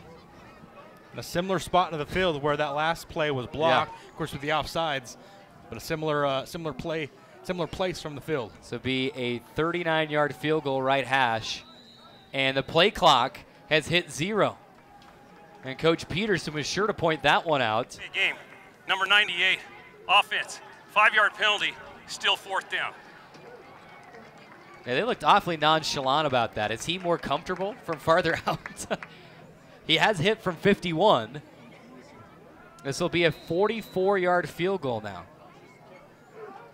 Right hash. Now it is about the same exact spot as the one. Dixie State will stay on sides this time, and it's blocked anyway. The Trailblazers have got it after the blocked field goal, and Dixie State will take over. What a momentum swinging play here for the Trailblazers. Didn't see who got their hand on it. It was one of the linemen coming up the middle. But a good job from the Trailblazers to get their hands up. It was kind of a low line drive field goal attempt. We get a great look here from the behind view. Is that Tyler Heaton? I think it's Heaton. 52, yeah. Tyler Heaton. What a good play to get his left hand up to swing the momentum for the Trailblazers. Now they're going to take over from the 33-yard line. And a chance to go down and score points and regain the lead. We'll take the lead for the first time. Take the lead for the first time. Yep, that's right. 14:49 to go in the 4th. And the comeback kids are trying to do it again. Mott, play action, is looking, fires to the sideline. Jalen Powell catch at the 45, and he's out of bounds at the 45-yard line. Pickup of 12, and Dixie State moves the change. They'll hustle back to the line. And that took a while to develop. A great protection for Dixie State, gave him a lot of time. Jalen Powell cleared out from the other side of the field all the way to the other sideline for an open catch. A long drag route that took a long time, like Annie mentioned, to develop. He had to come all the way across the formation. Good job by Mott staying patient and putting the ball right on the money. 14:22 to go in the 4th. Mott will leave it with Darman Natoa. He's free across midfield, 45, and Keaton Mott down to block. He's at the 35-30, out of bounds at the 30-yard line, inside the 30 to the Colorado Mesa 27-yard line. Keaton Mott, the quarterback's your lead blocker. Yeah, huge play for the Trailblazers, getting this run game going. That'll push them over 200 yards for the day. Cumulatively, and Darman Natoa just grabs this one, makes a couple guys miss, and then Keaton Mott getting out there to lead the block. Downfield as the Trailblazers now set up inside their own 30. Haven't seen CJ Luongo for a little while, but they've gone to Darman Natoa, and the Mavericks have had no answer for Natoa. 1st down and 10 for Dixie State at the Maverick 27-yard line. And Mott fumbled the snap, and he'll lose 2 yards. Make it 3 yards. A high snap, he wanted to give it to Darman Natoa and just moved the hands too quickly, and the ball popped up into the air, and now Mott's limping. Amazing he was able to hold on to that in traffic. It was bobbled right up around his chest. Somehow was able to come down with it. And he's gonna stay in the football game, but he's had a few lower leg tweaks this season. Hope he didn't re-aggravate something there. And Luongo back into the game now, 78 yards gain on the ground on 14 attempts. Mott on 2nd down will load up, firing, looking to the end zone. Dantzler's there. He makes the catch. Is he in bounds? No, he's not. They say he's out of bounds. Incomplete in the outside of the end zone. Oh, my goodness. Referee's right there. We're clear across the field, so I'm sure it's the right call. But a great throw, a great catch. It looked certainly to be close, but maybe just was not able to get his foot down there as he neared the sideline. It'll be tough to see from this angle, but a pretty good view of it. Seemed great over-the-shoulder catch. Ooh. I saw red. I think he was bobbling the ball Yep. there, and that's why ruled incomplete. That's a good call. That's the right call. Third down and 13. Now if you're Dixie State, you're looking at least getting into James Baird range here. Mott across the middle. Jalen Powell makes the catch. He's free. 10, 5, touchdown. Forget a field goal. 30-yard touchdown. Trailblazers lead it 26-21. A great route ran here by Jalen Powell. He faked like he was going to the sideline, came back towards the middle of the field, grabbed it, and got all the way to the end zone, but there is a flag down on the play right near the middle of the field where that pass was completed. Came late from the head official from behind. Didn't look like there was a shove from Jalen Powell, but he did have separation from his defender. The flag is, like I said, right where or near the area where Jalen Powell made the catch. Maybe the touchdown still stands. We'll see. The result of the play is a touchdown. After the play, unsportsmanlike conduct, taunting number 53, offense. Mesa has elected to put that on the kickoff. Dixie State leading 26-21. Now does Dixie State send the offense back out of the field to go for two for real now? Yeah, I'm not sure if you do that at this point of the game. Obviously, there's still 12.5 or 12:51 left to go in the game, but certainly possible that they try to go for two here and get points. I'd like to just see him go for an extra point here. I don't think you're going to have a final score. Here comes the offense. 26-21. They are going to like to go for two to try to make it a touchdown and an extra point game. I'd love to just see you just get any points on the board at this point, and I think you're not going to have a 27-21 final. You hopefully going to want to score another touchdown and maybe go for two at that point. Here we go. Three receivers out wide to the right. Mott looking, rolls out right, fires end zone, wide open, caught, 2-point conversion, good.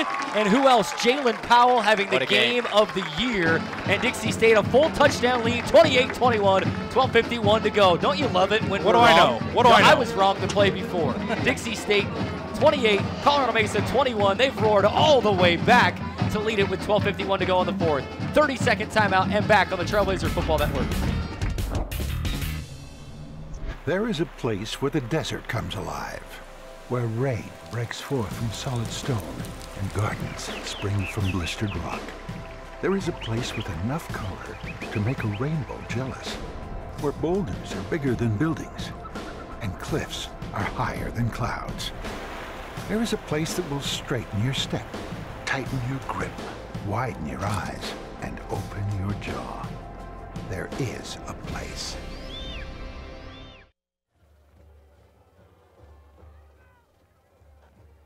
Welcome back, 12:51 to go. Andy Thompson, a penny for your thoughts, my friend. Dixie State has come all the way back to lead it 28-21, 12:51 to go. Jalen Powell has been unbelievable to catch that just on a little comebacker across the middle of the field, and he's got the breakaway speed to get into the end zone. And on another key third down in the red zone, Keith Mott pays it off. And Dixie State with the lead, go for two, send it to 7 points. Now that one can confirm that they did go for two. Intentionally. James Baird, I've been waiting to say this until he had a chance to actually make it. He is tied for the single season PAT record.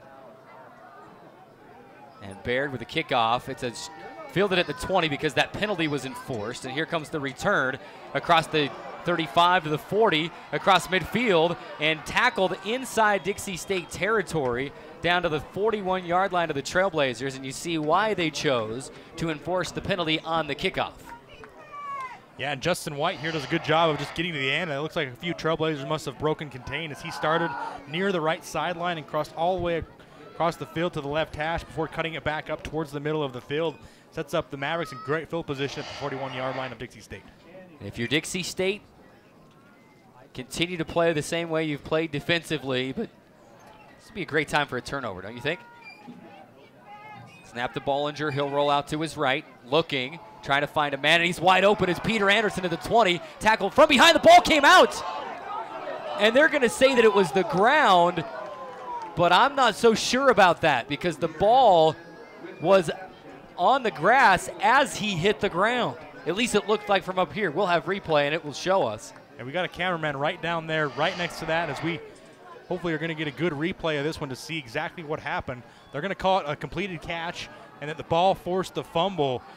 You see, he grabs it there, starts to stumble around the 20-yard line. No, the football's out. That is 1,000% a fumble on first down, a 5-yard pickup for Colorado Mesa down to the 11-yard line, and that one was missed. We do not have replay at Division II. Actually, they'll give it a 3-yard pickup, 2nd down and 7 to the 11. That should be Dixie State football. Why, oh my. That was like, you know, I tried to say my oh my, and I said why oh my. That was like double the Flabber gas station. Is that a word? Bollinger to Peter Anderson, makes the catch short of the first down. Inside the 10, down to the 7-yard line. And it'll be 3rd down and 2. And just like that, already to 3rd down, they got to be keying Mestis here on the zone read handoff. Man.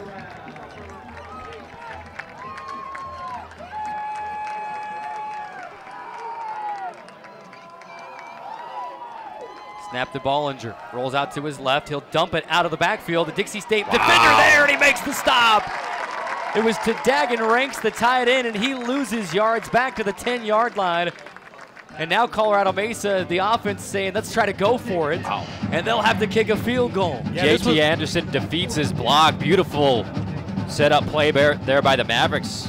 Anderson was just a better man, getting past the offensive lineman and make the tackle. Yeah, I was just going to reiterate what Andy said. A good play design to fake and force all the motion out to the left and come back as a screen to your right, but did not force JT Anderson. Astute comment by you, Andy, to be able to recognize that as well as they try a field goal here. Colorado Mesa has sent Blake Moore out onto the field. This is not Ruiz Diaz. There's the snap, the hold, the kick is good. With 10:30 to play, Dixie State is able to hold Colorado Mesa to a field goal. The Trailblazers lead 28-24. We take a 30-second timeout and come right back on the Trailblazer Football Network. I got you right where I want you. If I make this one, it's over. I win. No pressure. Bring it.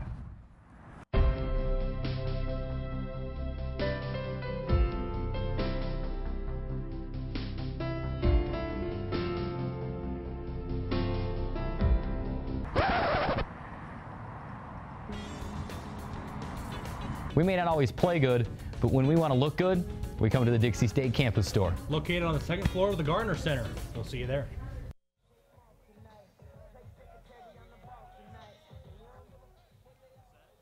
Simple cleanup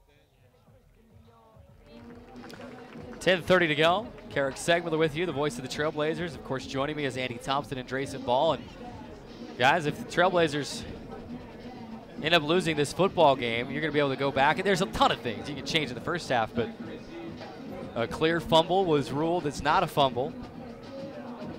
CMU able to get a field goal. The positive part is that Dixie State was able to make some big plays defensively and hold Colorado Mesa to a field goal to maintain the lead at 28-24. 10:30 to go, and now the ball's in your court offensively. The kickoff will be fielded by Xavier Smith at the goal line, far side. Across the 10 to the 15, hit inside the 20 and brought down at the 19-yard line. That is where Dixie State will take over. And if you're Dixie State, I mean, obviously plenty of time left in this game. You've established the run on your previous drive. You did a very good job of working the run game both through Notoa. St. Luongo had a run there too there as well. But I think at this point of the game, obviously you're not trying to run the clock out. You still got plenty of time left. But if you can continue to keep the run game going and work some clock and then culminate it with either a field goal or hopefully a touchdown at the end of this drive and maybe take off 4 or 5 minutes, you put Colorado Mesa in a tough position, down by maybe a score, maybe possibly 2 scores with a short clock. 10:24 to go. And Dixie State going to take a timeout. Play clock was winding down after the change of possession, and Dixie State will take the timeout. With 10:24 to play, Dixie State leads 28-24. Timeout's brought to you by Dairy Queen. We'll take it. 30-second timeout and back on the Trailblazer Football Network.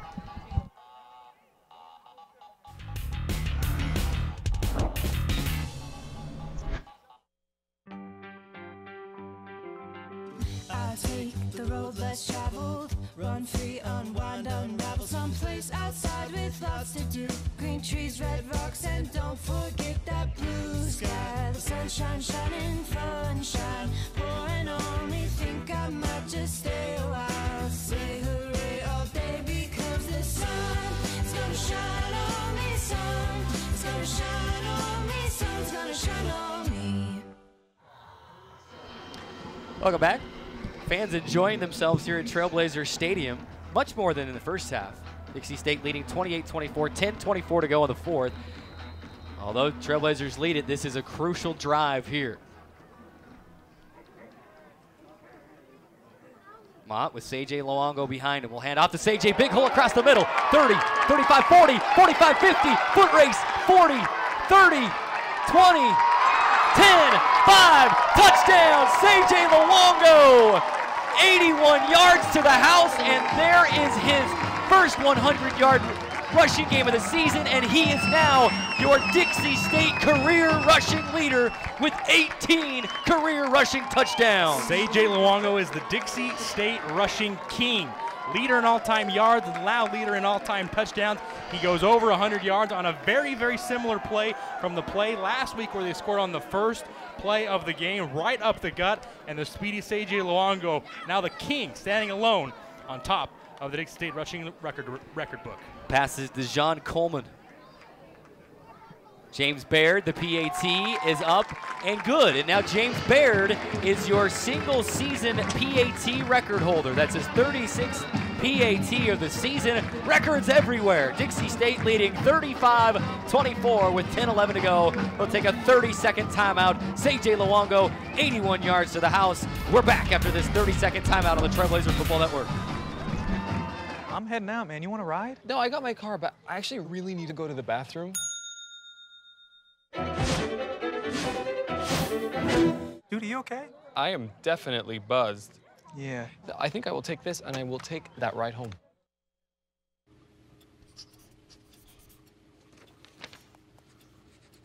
Si los amas como para reaprender ecuaciones, para poder enseñárselas, entonces los amas como para visitar en htsa.gov/protegidos y comprobar que van correctamente abrochados en el asiento trasero del auto. 10:11 to go. Dixie State a 35-24 lead, and Andy Thompson, have you ever seen anything like this? Holy Dixie cow. State outscoring Colorado Mesa 28-3 in the second half. Unbelievable change of, it's a tale of two halves this game. CJ Luongo, we were talking about it in the pregame leading up to this game. He needs to get going in this one. Had one of his better games last year in this game, and he gets over 100 yards for the first time this season with that epic run there for the long touchdown. CJ Luongo, now your Dixie State career rushing touchdowns leader. His 18th career rushing touchdown, and what a way to do it. And now Dixie State gonna go squib kick. It's a bouncy kick fielded at the 25-yard line and then returned with a head of steam out to the 40-yard line, making it the 39-yard line. Interesting choice there to go squib instead of kick it to Justin White or to Sissio again. Yeah, Newton did a good job, the up back, getting the ball and going full force ahead. Has had a relatively quiet game on the defensive side of the ball for the Mavericks compared to what he normally does. But a good return nonetheless.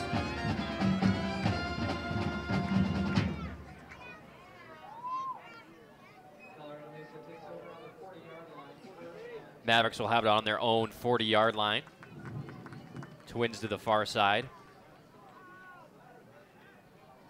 Bollinger in the backfield with Mestis. Bollinger rolls out, fires incomplete, and then a hard hit out of bounds after Mestis couldn't bring it in. Malaki there to make sure that Mestis would have no chance in that one. 2nd down and 10 for the Mavericks. Yeah, this one just thrown a little bit high for Messis to be able to bring in, but a good job there in coverage. We've talked about it a lot today. The Trailblazers have allowed the Mavericks to just kind of check down and throw these short little out route passes or towards the sidelines, have not let them get anything going downfield to any success so far this game. On 2nd down, back to Mestis. And he'll dance his way across the 40, down across the 45 to the 46-yard line, a pickup of 6 yards. And Dixie State sending 6 there on 2nd and 10, allowing their defensive backs and safeties to go man-on-man in the defensive secondary. Key 3rd down here for Bollinger.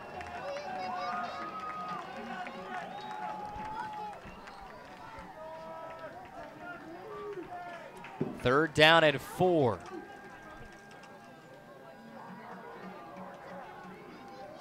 Mavericks taking their time. Play clock down to 5. 9:20 on the game clock. Here's Bollinger loading up. Fires. Sideline. Caught, or did he get his foot on the green grass? He did. JT Anderson went for the pick and missed, and Toussaint is able to bring it in awkwardly, I may say, but still get the foot down for the catch of the 1st down. Yeah, just ran a little route here, a little 15-yard route to the sidelines, and just turns, gets his foot down there near the 40-yard line, and as he's mentioned, JT Anderson forced him out of bounds there. Bollinger on 1st down, passes complete to Peter Anderson, and he's knocked out of bounds by Alex Lilliard. And Lilliard and Anderson have to. It looked like after the play that Anderson was just giving a little tap on Lilliard, a little tap on the helmet, saying, "Hey, good hit." But then Lilliard and Anderson were barking at each other all the way back to the huddle. Yeah, Anderson tries to stop to allow Lilliard to fly past him, but Lilliard he gives a little tap on the helmet and says, "Hey, good job." And Alex didn't like that. 2nd down and 6. Read option. Bollinger keeps it, fools almost everybody. He's going to go for the 1st down to the 25-yard line. Folks, this game is not over yet. Mavericks have a 1st down to the 25-yard line of Dixie State. Clock rolling, 8:23 to go. Yeah, Bollinger only had 9 yards of rushing up to that point. Picks up about 10 yards there to pick up the 1st down. 8:10 remaining here in quarter number 4. Bollinger fires across the middle. Man is there, and it is intercepted. Flags first, though, and it's the right call. And it's Augustus Frazier with the interception, but you're going to get pass interference, and it's the right call. As is that Dagan Ranks, the intended receiver, or is it 87? It's Sean Apiki. We'll see what the call is officially. There was contact before Frazier flew in.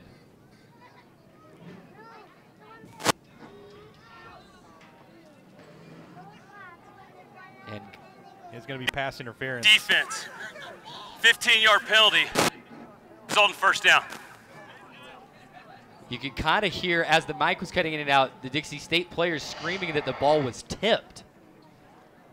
I don't know if we'll get a look at whether it was or not, but that's clear. That's pass interference right there. That's 100%. That's as easy call. As they come. Yep. 1st and goal from the 10 for the Mavericks. Can this Dixie State defense step up with its back against the wall? And music playing over the PA speakers as the players try to. I mean, the players are out there and ready to go. We got music playing.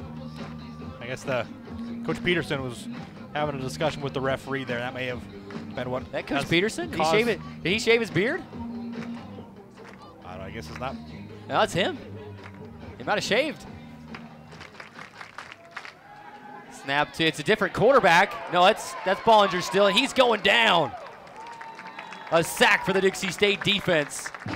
The 1 on his jersey was hidden for just a minute. Then it appeared. Bollinger goes down. He's sacked, and it's a big play on 1st down. Mitch Jacobs was the first to meet him coming off the right end there, and as Bollinger steps up into the pocket, Mitch Jacobs just comes around his block. And then, of course, Dylan Henderson comes in there, and one other Trailblazer comes in. That's Sir Barnes to finish him off, but Mitch Jacobs got the first contact. Whistles before the play.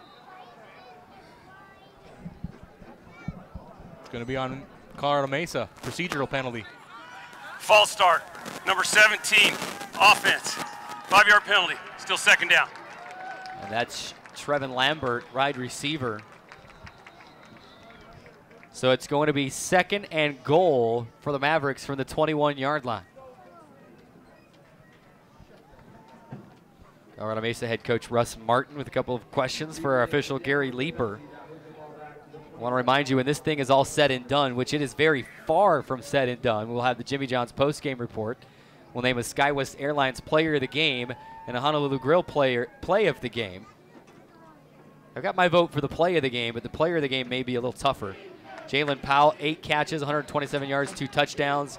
CJ Luongo, 15 carries, 159 yards, and a touchdown. We'll see. A lot of football to be played still. 2nd and goal from the 21. Bollinger going to be chased from behind. He's hit as he throws, and it's caught for the touchdown. Wow. Our first blown coverage of the game, and it goes for a touchdown. What an adjustment. There was 2 red jerseys there, and they stopped on the play.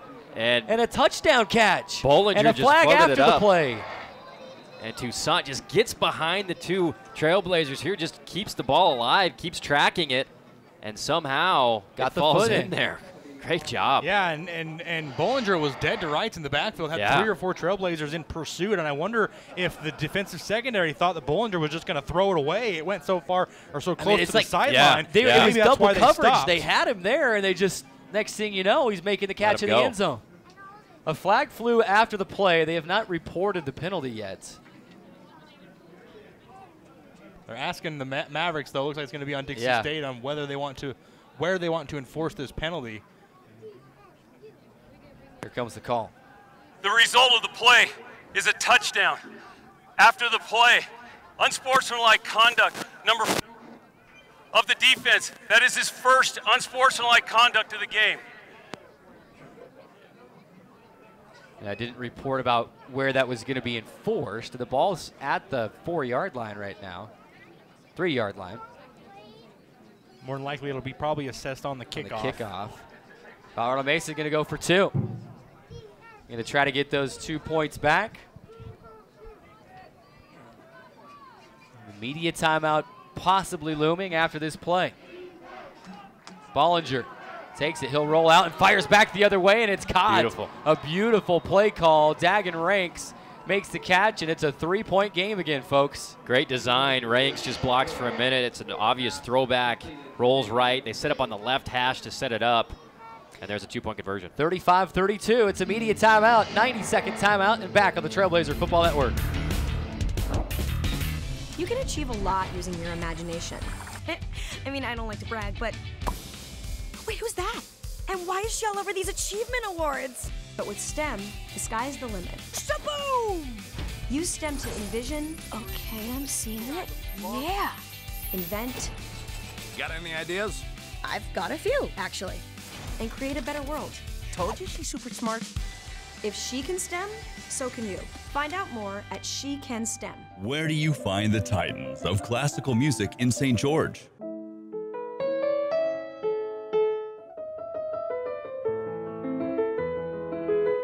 Classical music on Radio St. George, 100.3 FM. Where do you find the legends of jazz?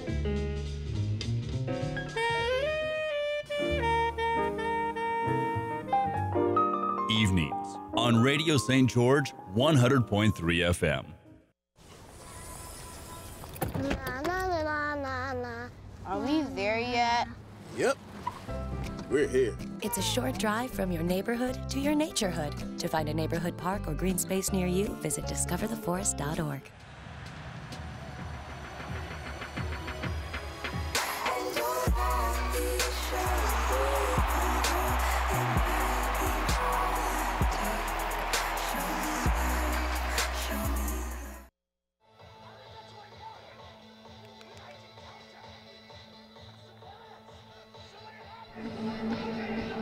.7-11 remaining here in the 4th quarter, and we are far from over.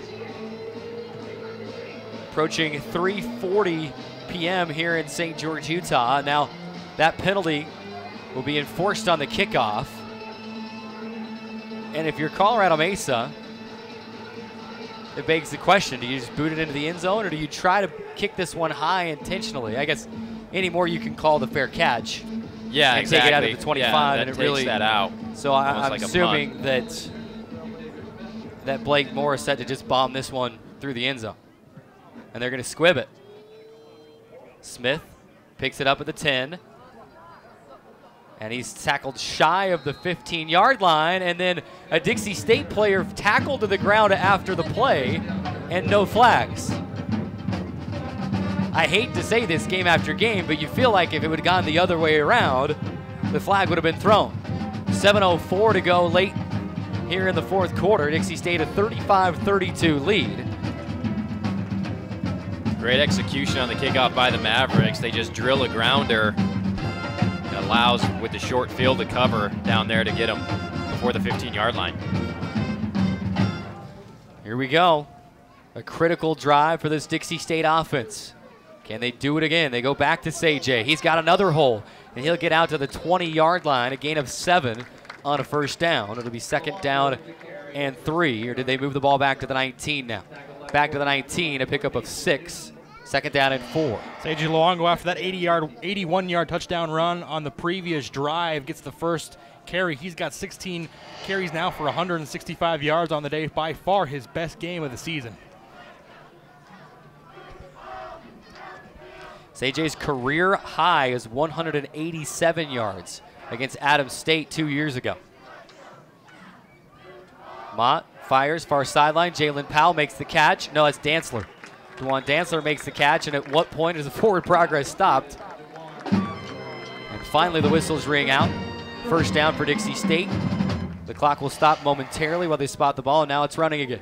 Another point of emphasis for the Trailblazers at this point of the field is you got to be able to hold on to the football. When you get the catch or get the handoff, getting yards is obviously great, and you want to gain as much yard as possible and run off the clock, but you also got to take care of the football. Keep it tight. First down and 10 at the 26. They'll go back to Say-Jay. Off tackle, right side. He'll pick up 1 yard. 2nd down and 9. The clock will continue to roll. 5:50 remaining here in the 4th quarter. Great job by the Mavericks here on that left side. Just great contain. Number 52 has done a great job all game long in Schulman on that left side, forcing running backs to go back inside to where a bunch of Mavericks were there to take him down. 2nd down and 9. 5:30 on the game clock. There's 20 seconds on the play clock, but Dixie State can't be chasing seconds at this point. But they are going to take their time. Play clock under 10 now. Can't go too conservative. Only a 3-point lead. Read option, Mott going to keep it. He's at the 30, 35, 40, and brought down at the 40-yard line. 13-yard gain for Keaton Mott. Slow to get up, and he's reaching for the right ankle. And Mott's battled through some adversity today. He's been banged up a few times, not only this season, but so far in the day. He tries to get up, can't put any pressure. Here comes Tanner Hammond on that right leg, but he's done a great job today, especially with that read option. He picks up the first down there, keeps the chains moving, keeps the clock running. But being attended to right now by the Dixie State trainers, Tanner Hammond getting loose on the sidelines. Great pull there on the zone read and lowers the shoulder area. You see that right leg kind of just gets taken out by the defender. They're going to work on Keaton out on the field. He's clearly in some pain. Let's take a 30-second timeout for an injury and come right back on the Trailblazer Football Network. There is a place where looking out means looking in, where an impression lasting only a few seconds will be imprinted on a life forever, where courage is forged and innocence rediscovered, where remembering is rewarding and forgetting unforgettable. There is a place where truth is felt and where seeing is believing. There is a place.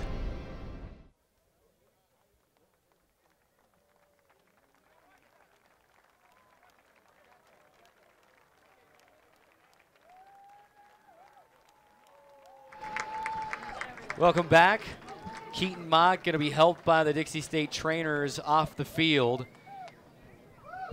And if you look at his completion, he's 17 of 28 for 248 yards is Keaton Mott. He did have the one interception, but it was a tip drill interception, and he's really played a great game for Dixie State tonight, has been key in this comeback. And Tanner Hammond is going to be your quarterback. Came in and had a great second half against Chadron State last week. Really, other than being left-handed, he's not much different than Keaton Mott. They'll hand off to Say-Jay. He's at the 40, on his feet still, churning for the 50-yard line. He carried a defender. He'll be 1 yard shy of the first down, but he carried a defender for 4 yards. A 9-yard pickup for Say-Jay Luongo. And Luongo's got to continue to have the game of his life here with the backup quarterback in. Almost gets to the first down there, lunging forward. He's doing a great job this entire second half. Mesa has 3 timeouts left. If the Trailblazers get another first down, you got to start to wonder when they start to use those timeouts. If they continue to gain yards on the ground, you're going to have to see them start to maybe burn a few timeouts before they get the ball back. 2nd down and 1. 4:28 remaining for Dixie State. Snap to Hammond, give to Sajay, and he'll get the 1 yard he needs. It gets 2 yards. And a 1st down for Dixie State across the 50 to the Colorado Mesa 48-yard line. Sajay Luongo now with 178 yards rushing on 19 carries. Sajay Luongo keeps the chains moving. It'll stop the clock momentarily until the chains are reset, but the Trailblazers continue to move the ball on the ground. A key of emphasis coming into the game. They have answered the question with over 200 yards, maybe getting close to 300 yards on the ground.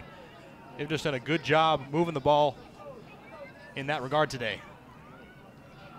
3:48 to go. They go back to Sajay. He's got room around the right end. He's at the 40 and it's brought down shy of the 40 at the 42-yard line, a 7-yard gain. I thought Sajay was turning the corner and he was going to go again, but a great tackle, 1st down saving tackle right here. And it's Darian Turner. Darian Turner. That was a heck of a stop. Sajay Luongo now with 185 yards rushing. He's never gone over 200 yards in his career. Career high is 187. The Trailblazers are now over 300 yards of rushing.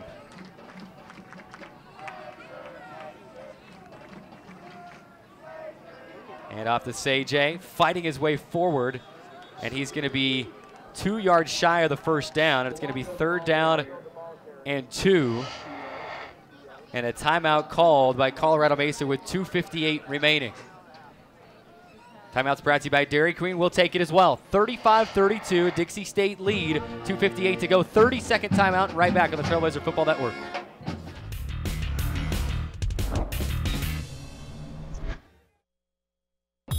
Radio Dixie 91.3. We don't play that. Nope, not that. A big fat no there. That's what we play. And stuff like that. On St. George's only alternative, Radio Dixie 91.3. Oh, and from 9 till midnight, we play this. I need a one dance. And this. Radio Dixie 91.3 FM.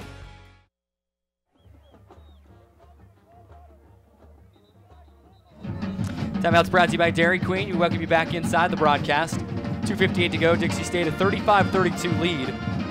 If you're not sitting down after we're back from timeout before I read this stat, you may want to, because it may just blow you onto your backside. Dixie State with 558 yards of total offense to 279 yards of total offense for Colorado Mesa. And yet it's just a 3-point Dixie State lead. It was all to do with that 1st half and all the wacky things that happened. 3rd down and 2. Ball at the 41-yard line. They need the 39. They give to Sajay. He's not going to get it. But a flag flies right at the line of scrimmage. And now you've got an offensive lineman down injured as well. So the clock will stop during the injury. The flag if it's a holding penalty, Drayson and Andy, does Colorado Mesa consider declining? No, they're pointing. Casey Allison is pointing Colorado Mesa's way and indicating a possible face mask. Yeah, and the flag, came from the defensive secondary, not typically the area where you'd see a hold come from. Typically, you'd see the hold come from the referee behind the line of scrimmage, but this one comes from the defensive secondary, maybe indicating a hands to the face or a face mask. The Trailblazers, at least Casey Allison, certainly thinks that is on the Mavericks. Here we get the call. Personal foul. Personal foul. Face mask. Number 43, wow. Defense. 15-yard penalty. Automatic 1st down. And for the first time all game in a pivotal situation, the penalty flag goes against the Mavericks instead of the Trailblazers here, as they brought everybody right up the middle. And I didn't see it on that replay. Did they call 43? I couldn't see it either. They called 43. That's Mason Newton. He was the first to get there, but fresh set of downs for Dixie State at the Colorado Mesa 26-yard line. Sajay Luongo is still your back. He's 1 yard away from his career high. 2:46 on the game clock. Colorado Mesa with 2 timeouts. Delayed handoff to Sajay. And he is swallowed up by Newton and tackled backwards. And Colorado Mesa going to take a timeout immediately with 2:39 to play. 30-second timeout brought to you by Dairy Queen. Let's keep it right here this time, guys. We'll kind of talk this one through. I know if you're Dixie State, you want the chains to continue to move, but at what point after all these runs do maybe you throw in a play action and bootleg your quarterback out? And maybe, you know, I'm not talking about throwing for the end zone, but, you know, finding Jalen Powell on a 5-yard out, you know, just something to now keep this Colorado Mesa defensive line honest. I know you don't want the clock to stop, but at what point do you consider it? You're only up by 3. You don't really want to give the football back here.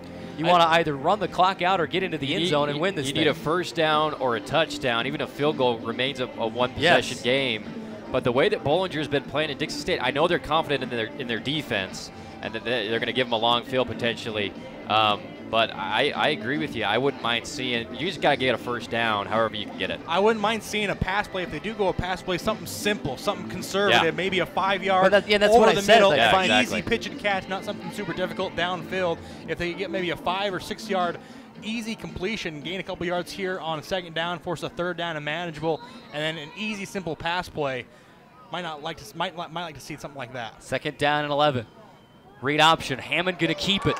He's got room. 25, still on his feet, diving for the 20-yard line and is tackled. Did he go out of bounds or did he try to stop inbounds? And they're going to say he went out of bounds. I don't know. He was tackled out of bounds, I thought. He stopped at the last second. No, now they're going to wind it. Now the clock's rolling. 2:23 to go. Hammond with the quarterback scramble. And the read option gets down to the 20-yard line and is 3rd down and 4. And a heads-up play by Hammond to try to stay in bounds. Yeah, he stopped right at the last second. He realized, hey, I got to stay in bounds and keep the clock running. 3rd down and 4. Huge one, and we're going to have a free play. Hammond to the end zone. Hess is there. Touchdown, Trailblazers on the free play. Dixie State with the touchdown. And a great job by Tanner Hammond to draw the defensive line off sides. Now this Dixie State offense, it's going to count. The referee just came down and signaled that it was a touchdown. It was a free play. Tanner Hammond. Offside. Number 43. Defense is declined. Heads up play from Tanner Hammond. He has made great plays in both appearances he's had in the last 2 weeks. And the Trailblazers will take the lead 41-32 with 1:59 to go here in quarter number 4. Chase Hess had to wait an awfully long time for that Absolutely ball fell from to the come clouds down. and on a 3rd down. What a play.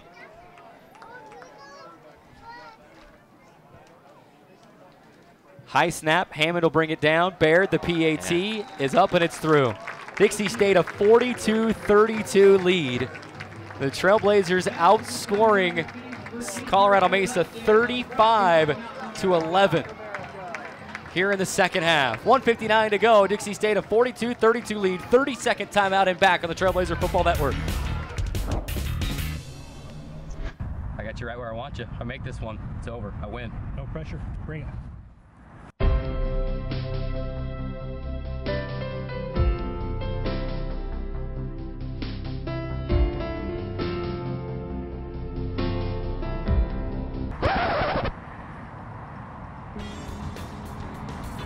We may not always play good, but when we want to look good, we come to the Dixie State campus store. Located on the 2nd floor of the Gardner Center. We'll see you there.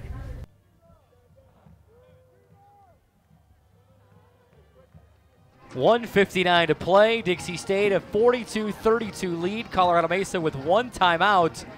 And guys, Dixie State outscoring Colorado Mesa 35-11. That sounds like a weird football, but you had a field goal and a touchdown and a 2-point conversion. So outscoring Colorado Mesa 35-11 in the second half has totally flipped the script and lead at 42-22 with under 2 to play. And we know how good the Trailblazers are in the second half of ball games, especially in the third quarter. They did a very good job there, but the fourth quarter they've scored a handful of points here as well. And they'll squib it again, and it is fielded at the 25-yard line, and then gets across the 35 to the 37-yard line, and that was Mason Newton, and he just grabs it and runs the only way he knows how and just plows into the pile. Colorado Mesa will start at its own 34-yard line. And if you're Dixie State here defensively on this possession, you've got to 37. You've got to keep everything in front of you. We know that Bollinger has a great arm. We know that Peter Anderson is their speed guy that can get over the top. You don't want to allow them to score quickly here by getting a long, deep pass that will score maybe on the first or second possession. Keep everything in front. Don't let anything behind you. 1:54 to go. Dixie State a 42-32 lead and has scored over 40 points for the first time in 3 weeks. Bollinger downfield, incomplete. Great coverage by Lovelace Rufus, the freshman. The pass was intended for KJ Sapp, and Lovelace Rufus was just right there running step for step, had underneath coverage, and forced Bollinger to try to throw this one over the top, and just puts a little bit too much on it and out of reach for Sapp. As it has been over 13 years since Dixie State has defeated Colorado Mesa here in St. George. They're able to hold on. Just the third win against the Mavericks in the last 11 matchups. Bollinger, he spins out of a tackle, spins again, and then is met by Lenandre Schwally. That time around, he'll pick up 7 yards. It'll be 3rd down and 3. Ball out to the 43-yard line. Yeah, a couple Trailblazers have a shot at him, including Dylan Hendrickson right around the line of scrimmage, and then the whoop, spin move. Does it a couple times. 3rd manageable now. 3rd down and 4. Bollinger forced out to his right. He'll heave downfield, and it is intercepted! Intercepted! Incredible! Cajun Smith McCrevage! Oh my Caught the ball with his feet off the ground out of bounds and tossed it back to JT Anderson, who caught the ball inbounds. I have never. And it's an interception! Oh my goodness! I have never seen anything like that in my life. What a play! This is going to be on Sportscenter Top 10. As you see, the interception gets thrown, grabbed there, and then thrown back in play to JT Anderson. Oh my goodness! Who grabs it for the end zone. Hashtag Sportscenter Top 10. Amazing 10. awareness to go up and get it, and then the receiver, the guy who caught it, had to make a pretty good catch, 2 on his knees. Unbelievable. The referee's having a discussion after all this and my crazy reaction. If this somehow is overturned, I'm going to feel like a fool, but there's no way this can be overturned. I don't think that's what they're discussing. I think they're just maybe having a... And I've got to say, as I was being groomed and trained as a young broadcaster, I was always told not to scream into the mic the way that I just did, but I have never witnessed anything like I just witnessed. And we were all screaming. Amazing. That was unbelievable. Dixie. Then there's 1st down, Dixie State. And we will do our part, folks. And maybe we'll take a look at that one on the post-game show, but we will get that clipped out, and that will be see that one on Sportscenter Top 10 nominee. That one's going to be on there tonight. Tanner Hammond going to kneel on it. Colorado Mesa is not going to use a timeout. Wow. And how's that for an exclamation point?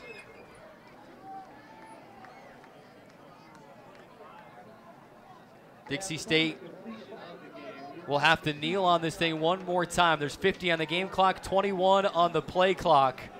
And for the first time since October of 2006, Dixie State has defeated Colorado Mesa in St. George, Utah in comeback fashion.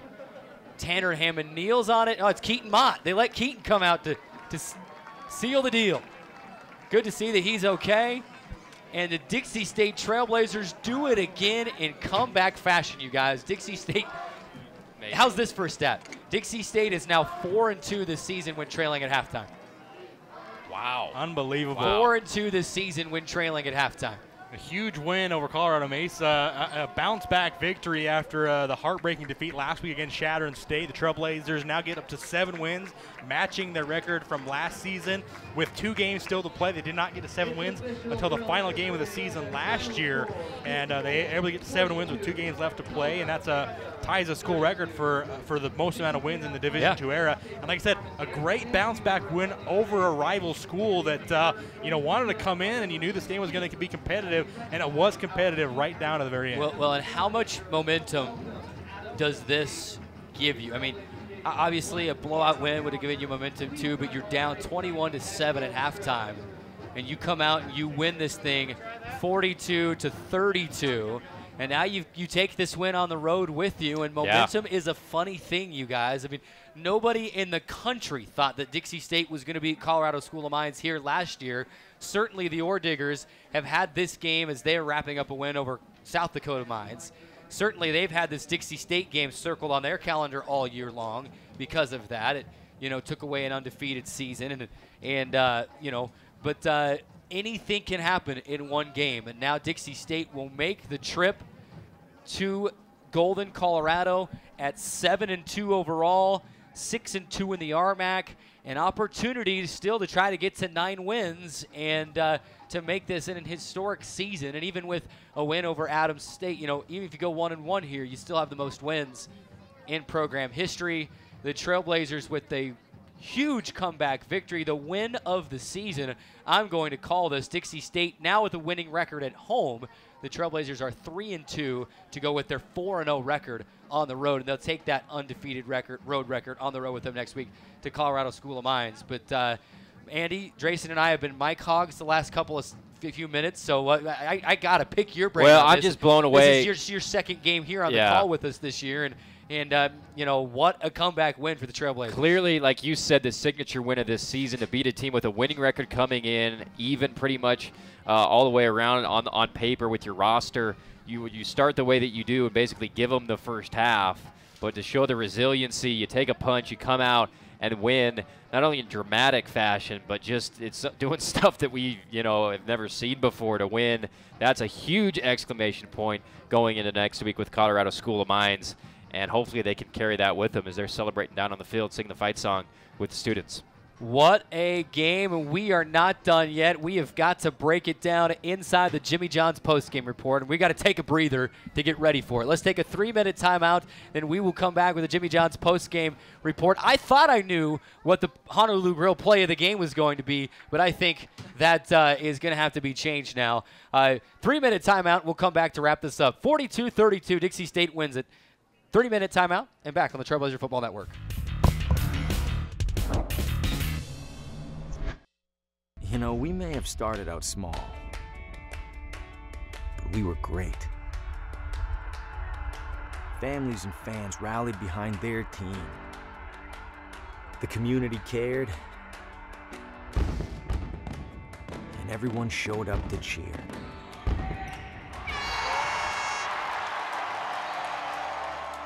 Now, we're bigger than ever. Dixie State is going to Division I. Here we go in transition, and he throws it down with one hand. But at the end of the day, it's the community and fans that make us great. Whether you give $5 or 1,000, every dollar, every seat in the stands, every one of you can help blaze our trail to Division I athletics. Because this is our team. Hey, Bobo, do trees tell each other stories? I'm sorry. I'm afraid I don't know that. Hey, why don't we go find out? Listen. Can birds draw pictures? I don't have an answer for that. Dad, do stars visit their friends? Look!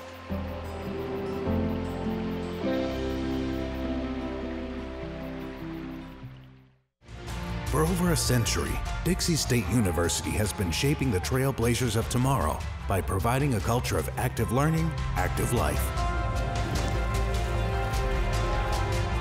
With a paradigm of real-world experience mixed with cutting-edge technologies and rich traditions, we provide one of the most affordable educations in the West, set against the most stunning backdrop on the planet.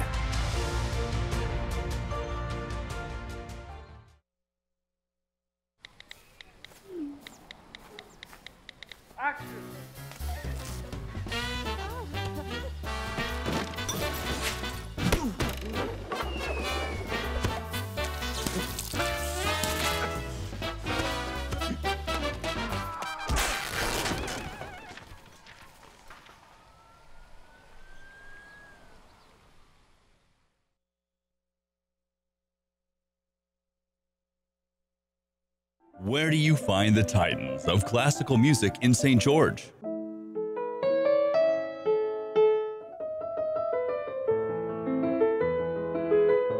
classical music on Radio St. George 100.3 FM. Where do you find the legends of jazz?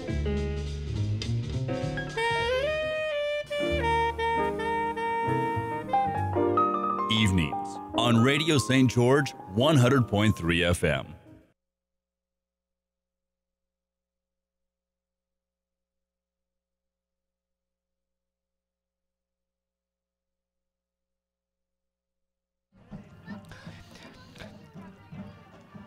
Let that bumper music play for just a little bit.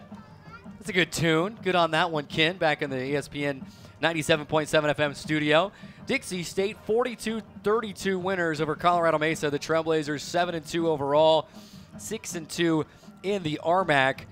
And at this point, the Trailblazers have not lost consecutive games throughout this season. Trailblazers have matched their program record for wins in a single season with 2 opportunities to add to that tally at Colorado School of Mines next week and then back home to host Adams State on the 16th of November. Welcome inside the Jimmy John's postgame show. We will name SkyWest Airlines Player of the Game and a Honolulu Grill Play of the Game. But before we do so, I'm not sure. Let's take a look at some second half highlights if we've got them. I want to do that very first if we do have them. So Dixie State trailing 21-7 at halftime, guys. And they come out and Casey Allison making that diving catch to help get things started in the second half. Didn't have his best game of the year, but made some huge plays, including that one diving. It was a decent throw, but a beautiful catch, laying all the way out to get it right on the goal line. Yeah, that was the first play. That was the first possession of the second quarter. And then, of course, this one goes later in that same quarter. Goes to Blake Kilgore, 9-yard pass from Keaton Mott. He was wide open, that double tight end set like we talked about. This was the blocked field goal that was blocked. And the Trailblazers were able to force a turnover on down. The real blocked field goal. The real blocked field goal. And then, of course, on the next possession, Keaton Mott finds Jalen Powell, who scampers into the end zone for 30 on the Jets. yards. It gets into the touchdown. It gets into the end zone there. That made it a 28-21 game after the 2-point conversion was good. And then he finds that's the Jalen Powell 2-point conversion. Following that touchdown drive, Keaton Mott then hands it to Seiji Luongo. This was the 81-yard touchdown run that put him over 100 yards on the day. You see, there does a good job of avoiding Sissio there along the sidelines and keeps on his feet to stay into the end zone. What a way to become the Dixie State career rushing touchdowns leader. A big run from Seiji there. Dixie State would hold on and late in the game force this one to the sideline. Well, that was a touchdown pass that a great catch in the end zone by Bradley Toussaint. And then Tanner Hammond on the free play would lead these guys down the field. Chase Hess making the catch. Pass. Both tight ends had a touchdown catch for the second time this season, guys. And then the Trailblazers winning this one. Of course, you have to look at this play again.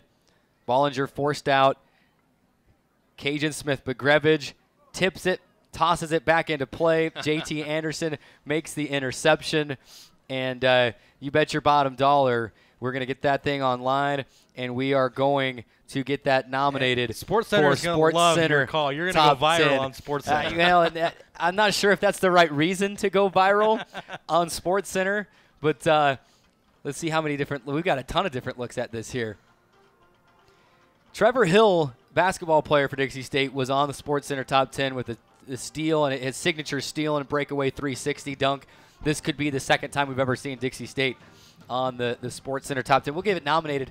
I am going to make a prediction. I guarantee that will be number 1 on the NCAA Division II football top plays of the week next week. We'll get that nominated, and we'll get that taken care of, and we're going to see that highlight over and over again. But that was just, guys, the exclamation point to the kind of second half it was.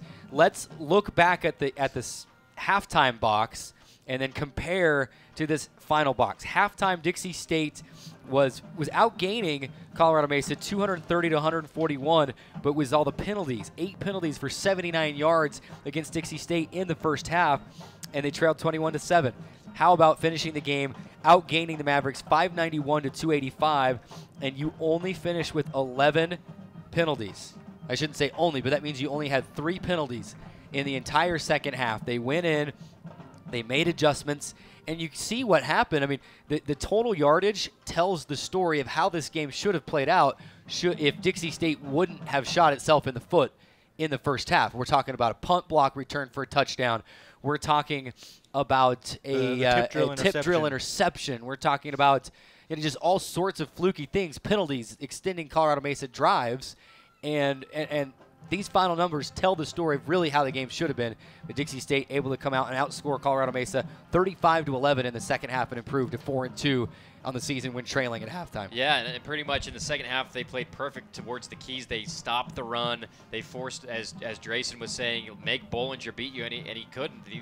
Less than 50%, or right around, or even less than his average on the season completion-wise, just over 100 yards, sacked him 4 times. I thought they used the safety blitz beautifully in key situations. Great game call by the defensive coordinator for Dixie State. And offensively, Mott 4 touchdown passes, threw it really efficiently, only had that 1 pick that shouldn't have been a pick because it was off the receiver's hand. So he played a great game. And it was cool that they brought him in at the end of the game to take a knee on it despite his ankle injury. Dixie State victorious in this one, and we've got a heck of a task on our hands to name a SkyWest Airlines player of the game and a Honolulu Grill play of the game. Let's start with SkyWest Airlines player of the game. And Drayson, I'm going to give you first crack at this. And as we just look down and we look at these individual numbers, Sir Barnes defensively has double-digit tackles for the 3rd time this season. He's got 10 tackles. But offensively, we talked about needing to get the run game going. And C.J. Luongo today, 23 carries, 185 yards and a touchdown, 8 yards per carry for him. But Jalen Powell, 8 catches, 127 yards and 2 touchdowns. That's a Dixie State career high for him.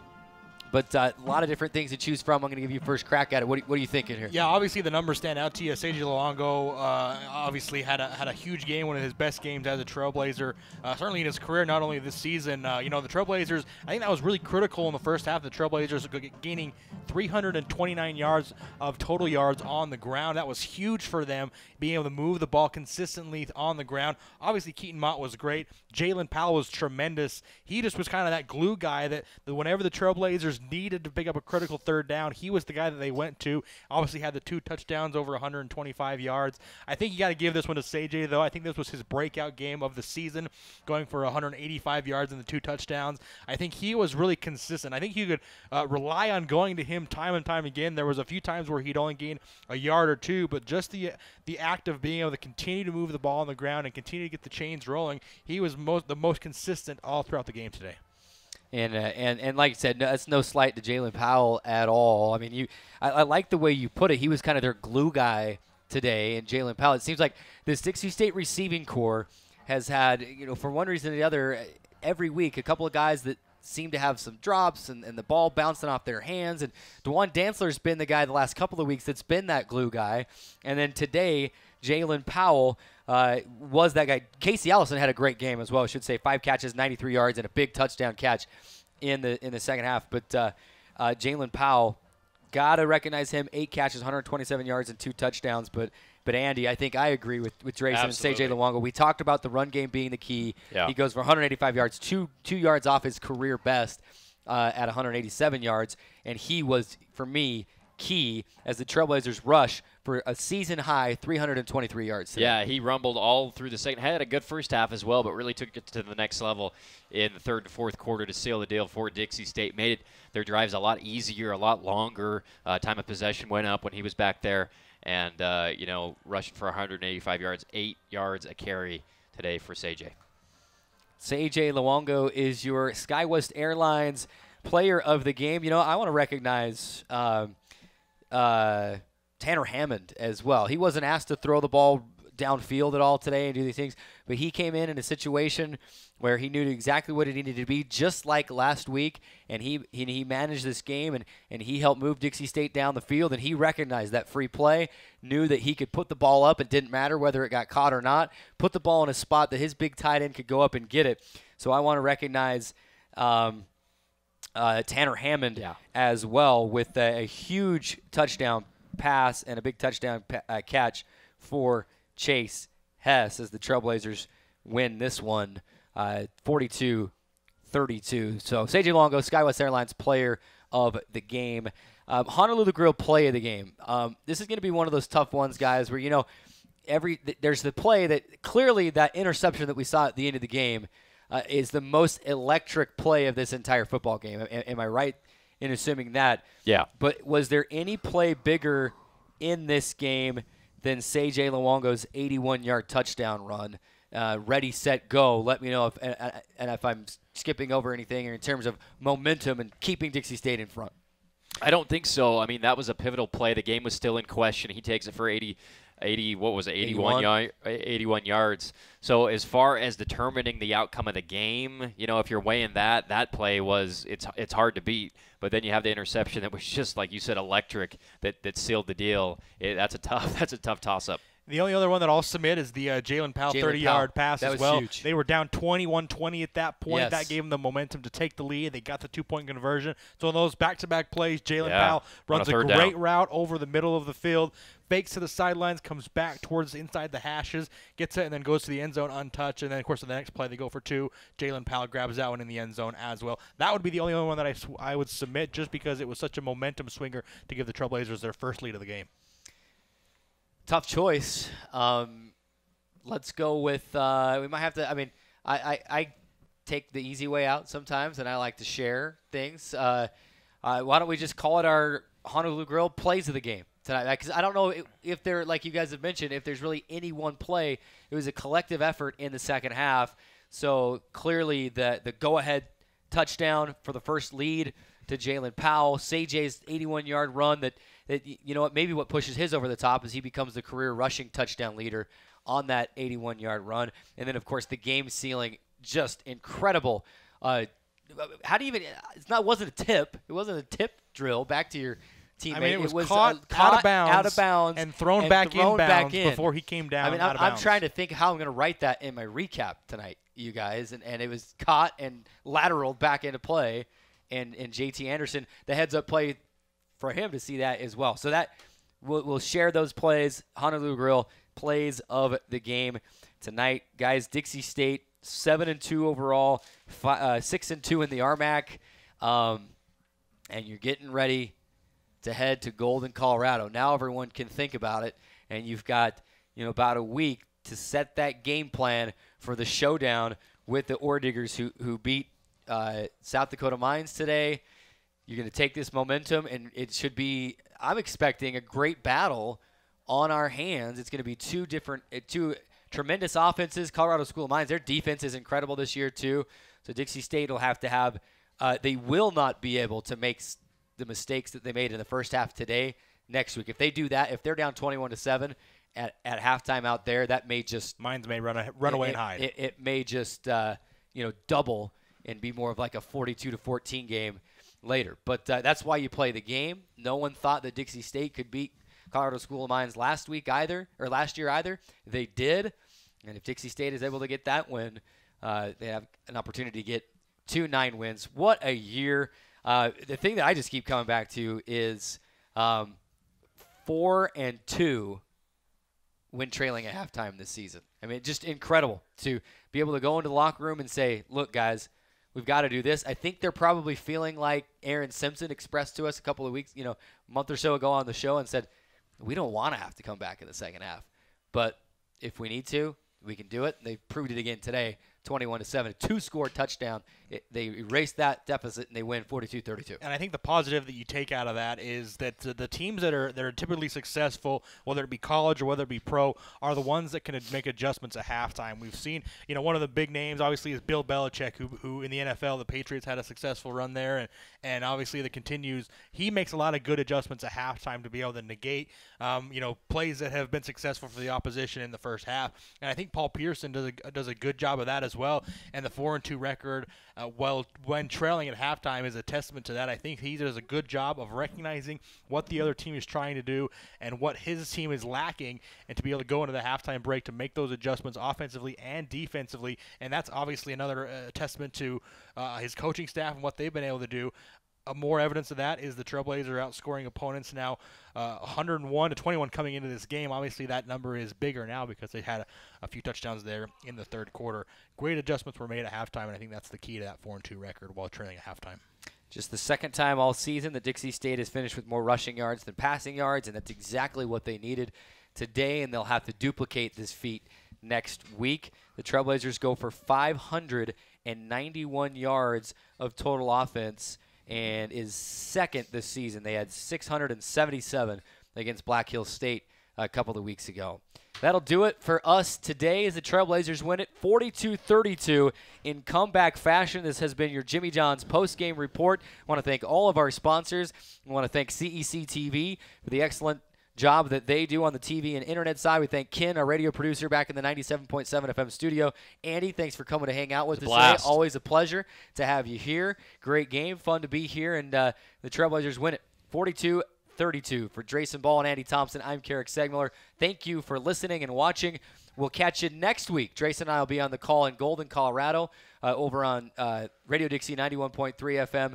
And then in 2 weeks, we'll be right here to wrap things up in the regular season against Adams State. It'll be senior day, and you're sending guys like C.J. Luongo and guys like that out. So you want to be here. C.J. Luongo, Alex Lilliard, DeJuan Dantzler. I'm missing. Those are like the 4-year guys that Dixie State has had that decided to stay here even with a coaching change and stick it out and come and send them out in style 2 weeks from today. Thanks for listening, everybody. I'm Carrick Segmiller. Have a great day.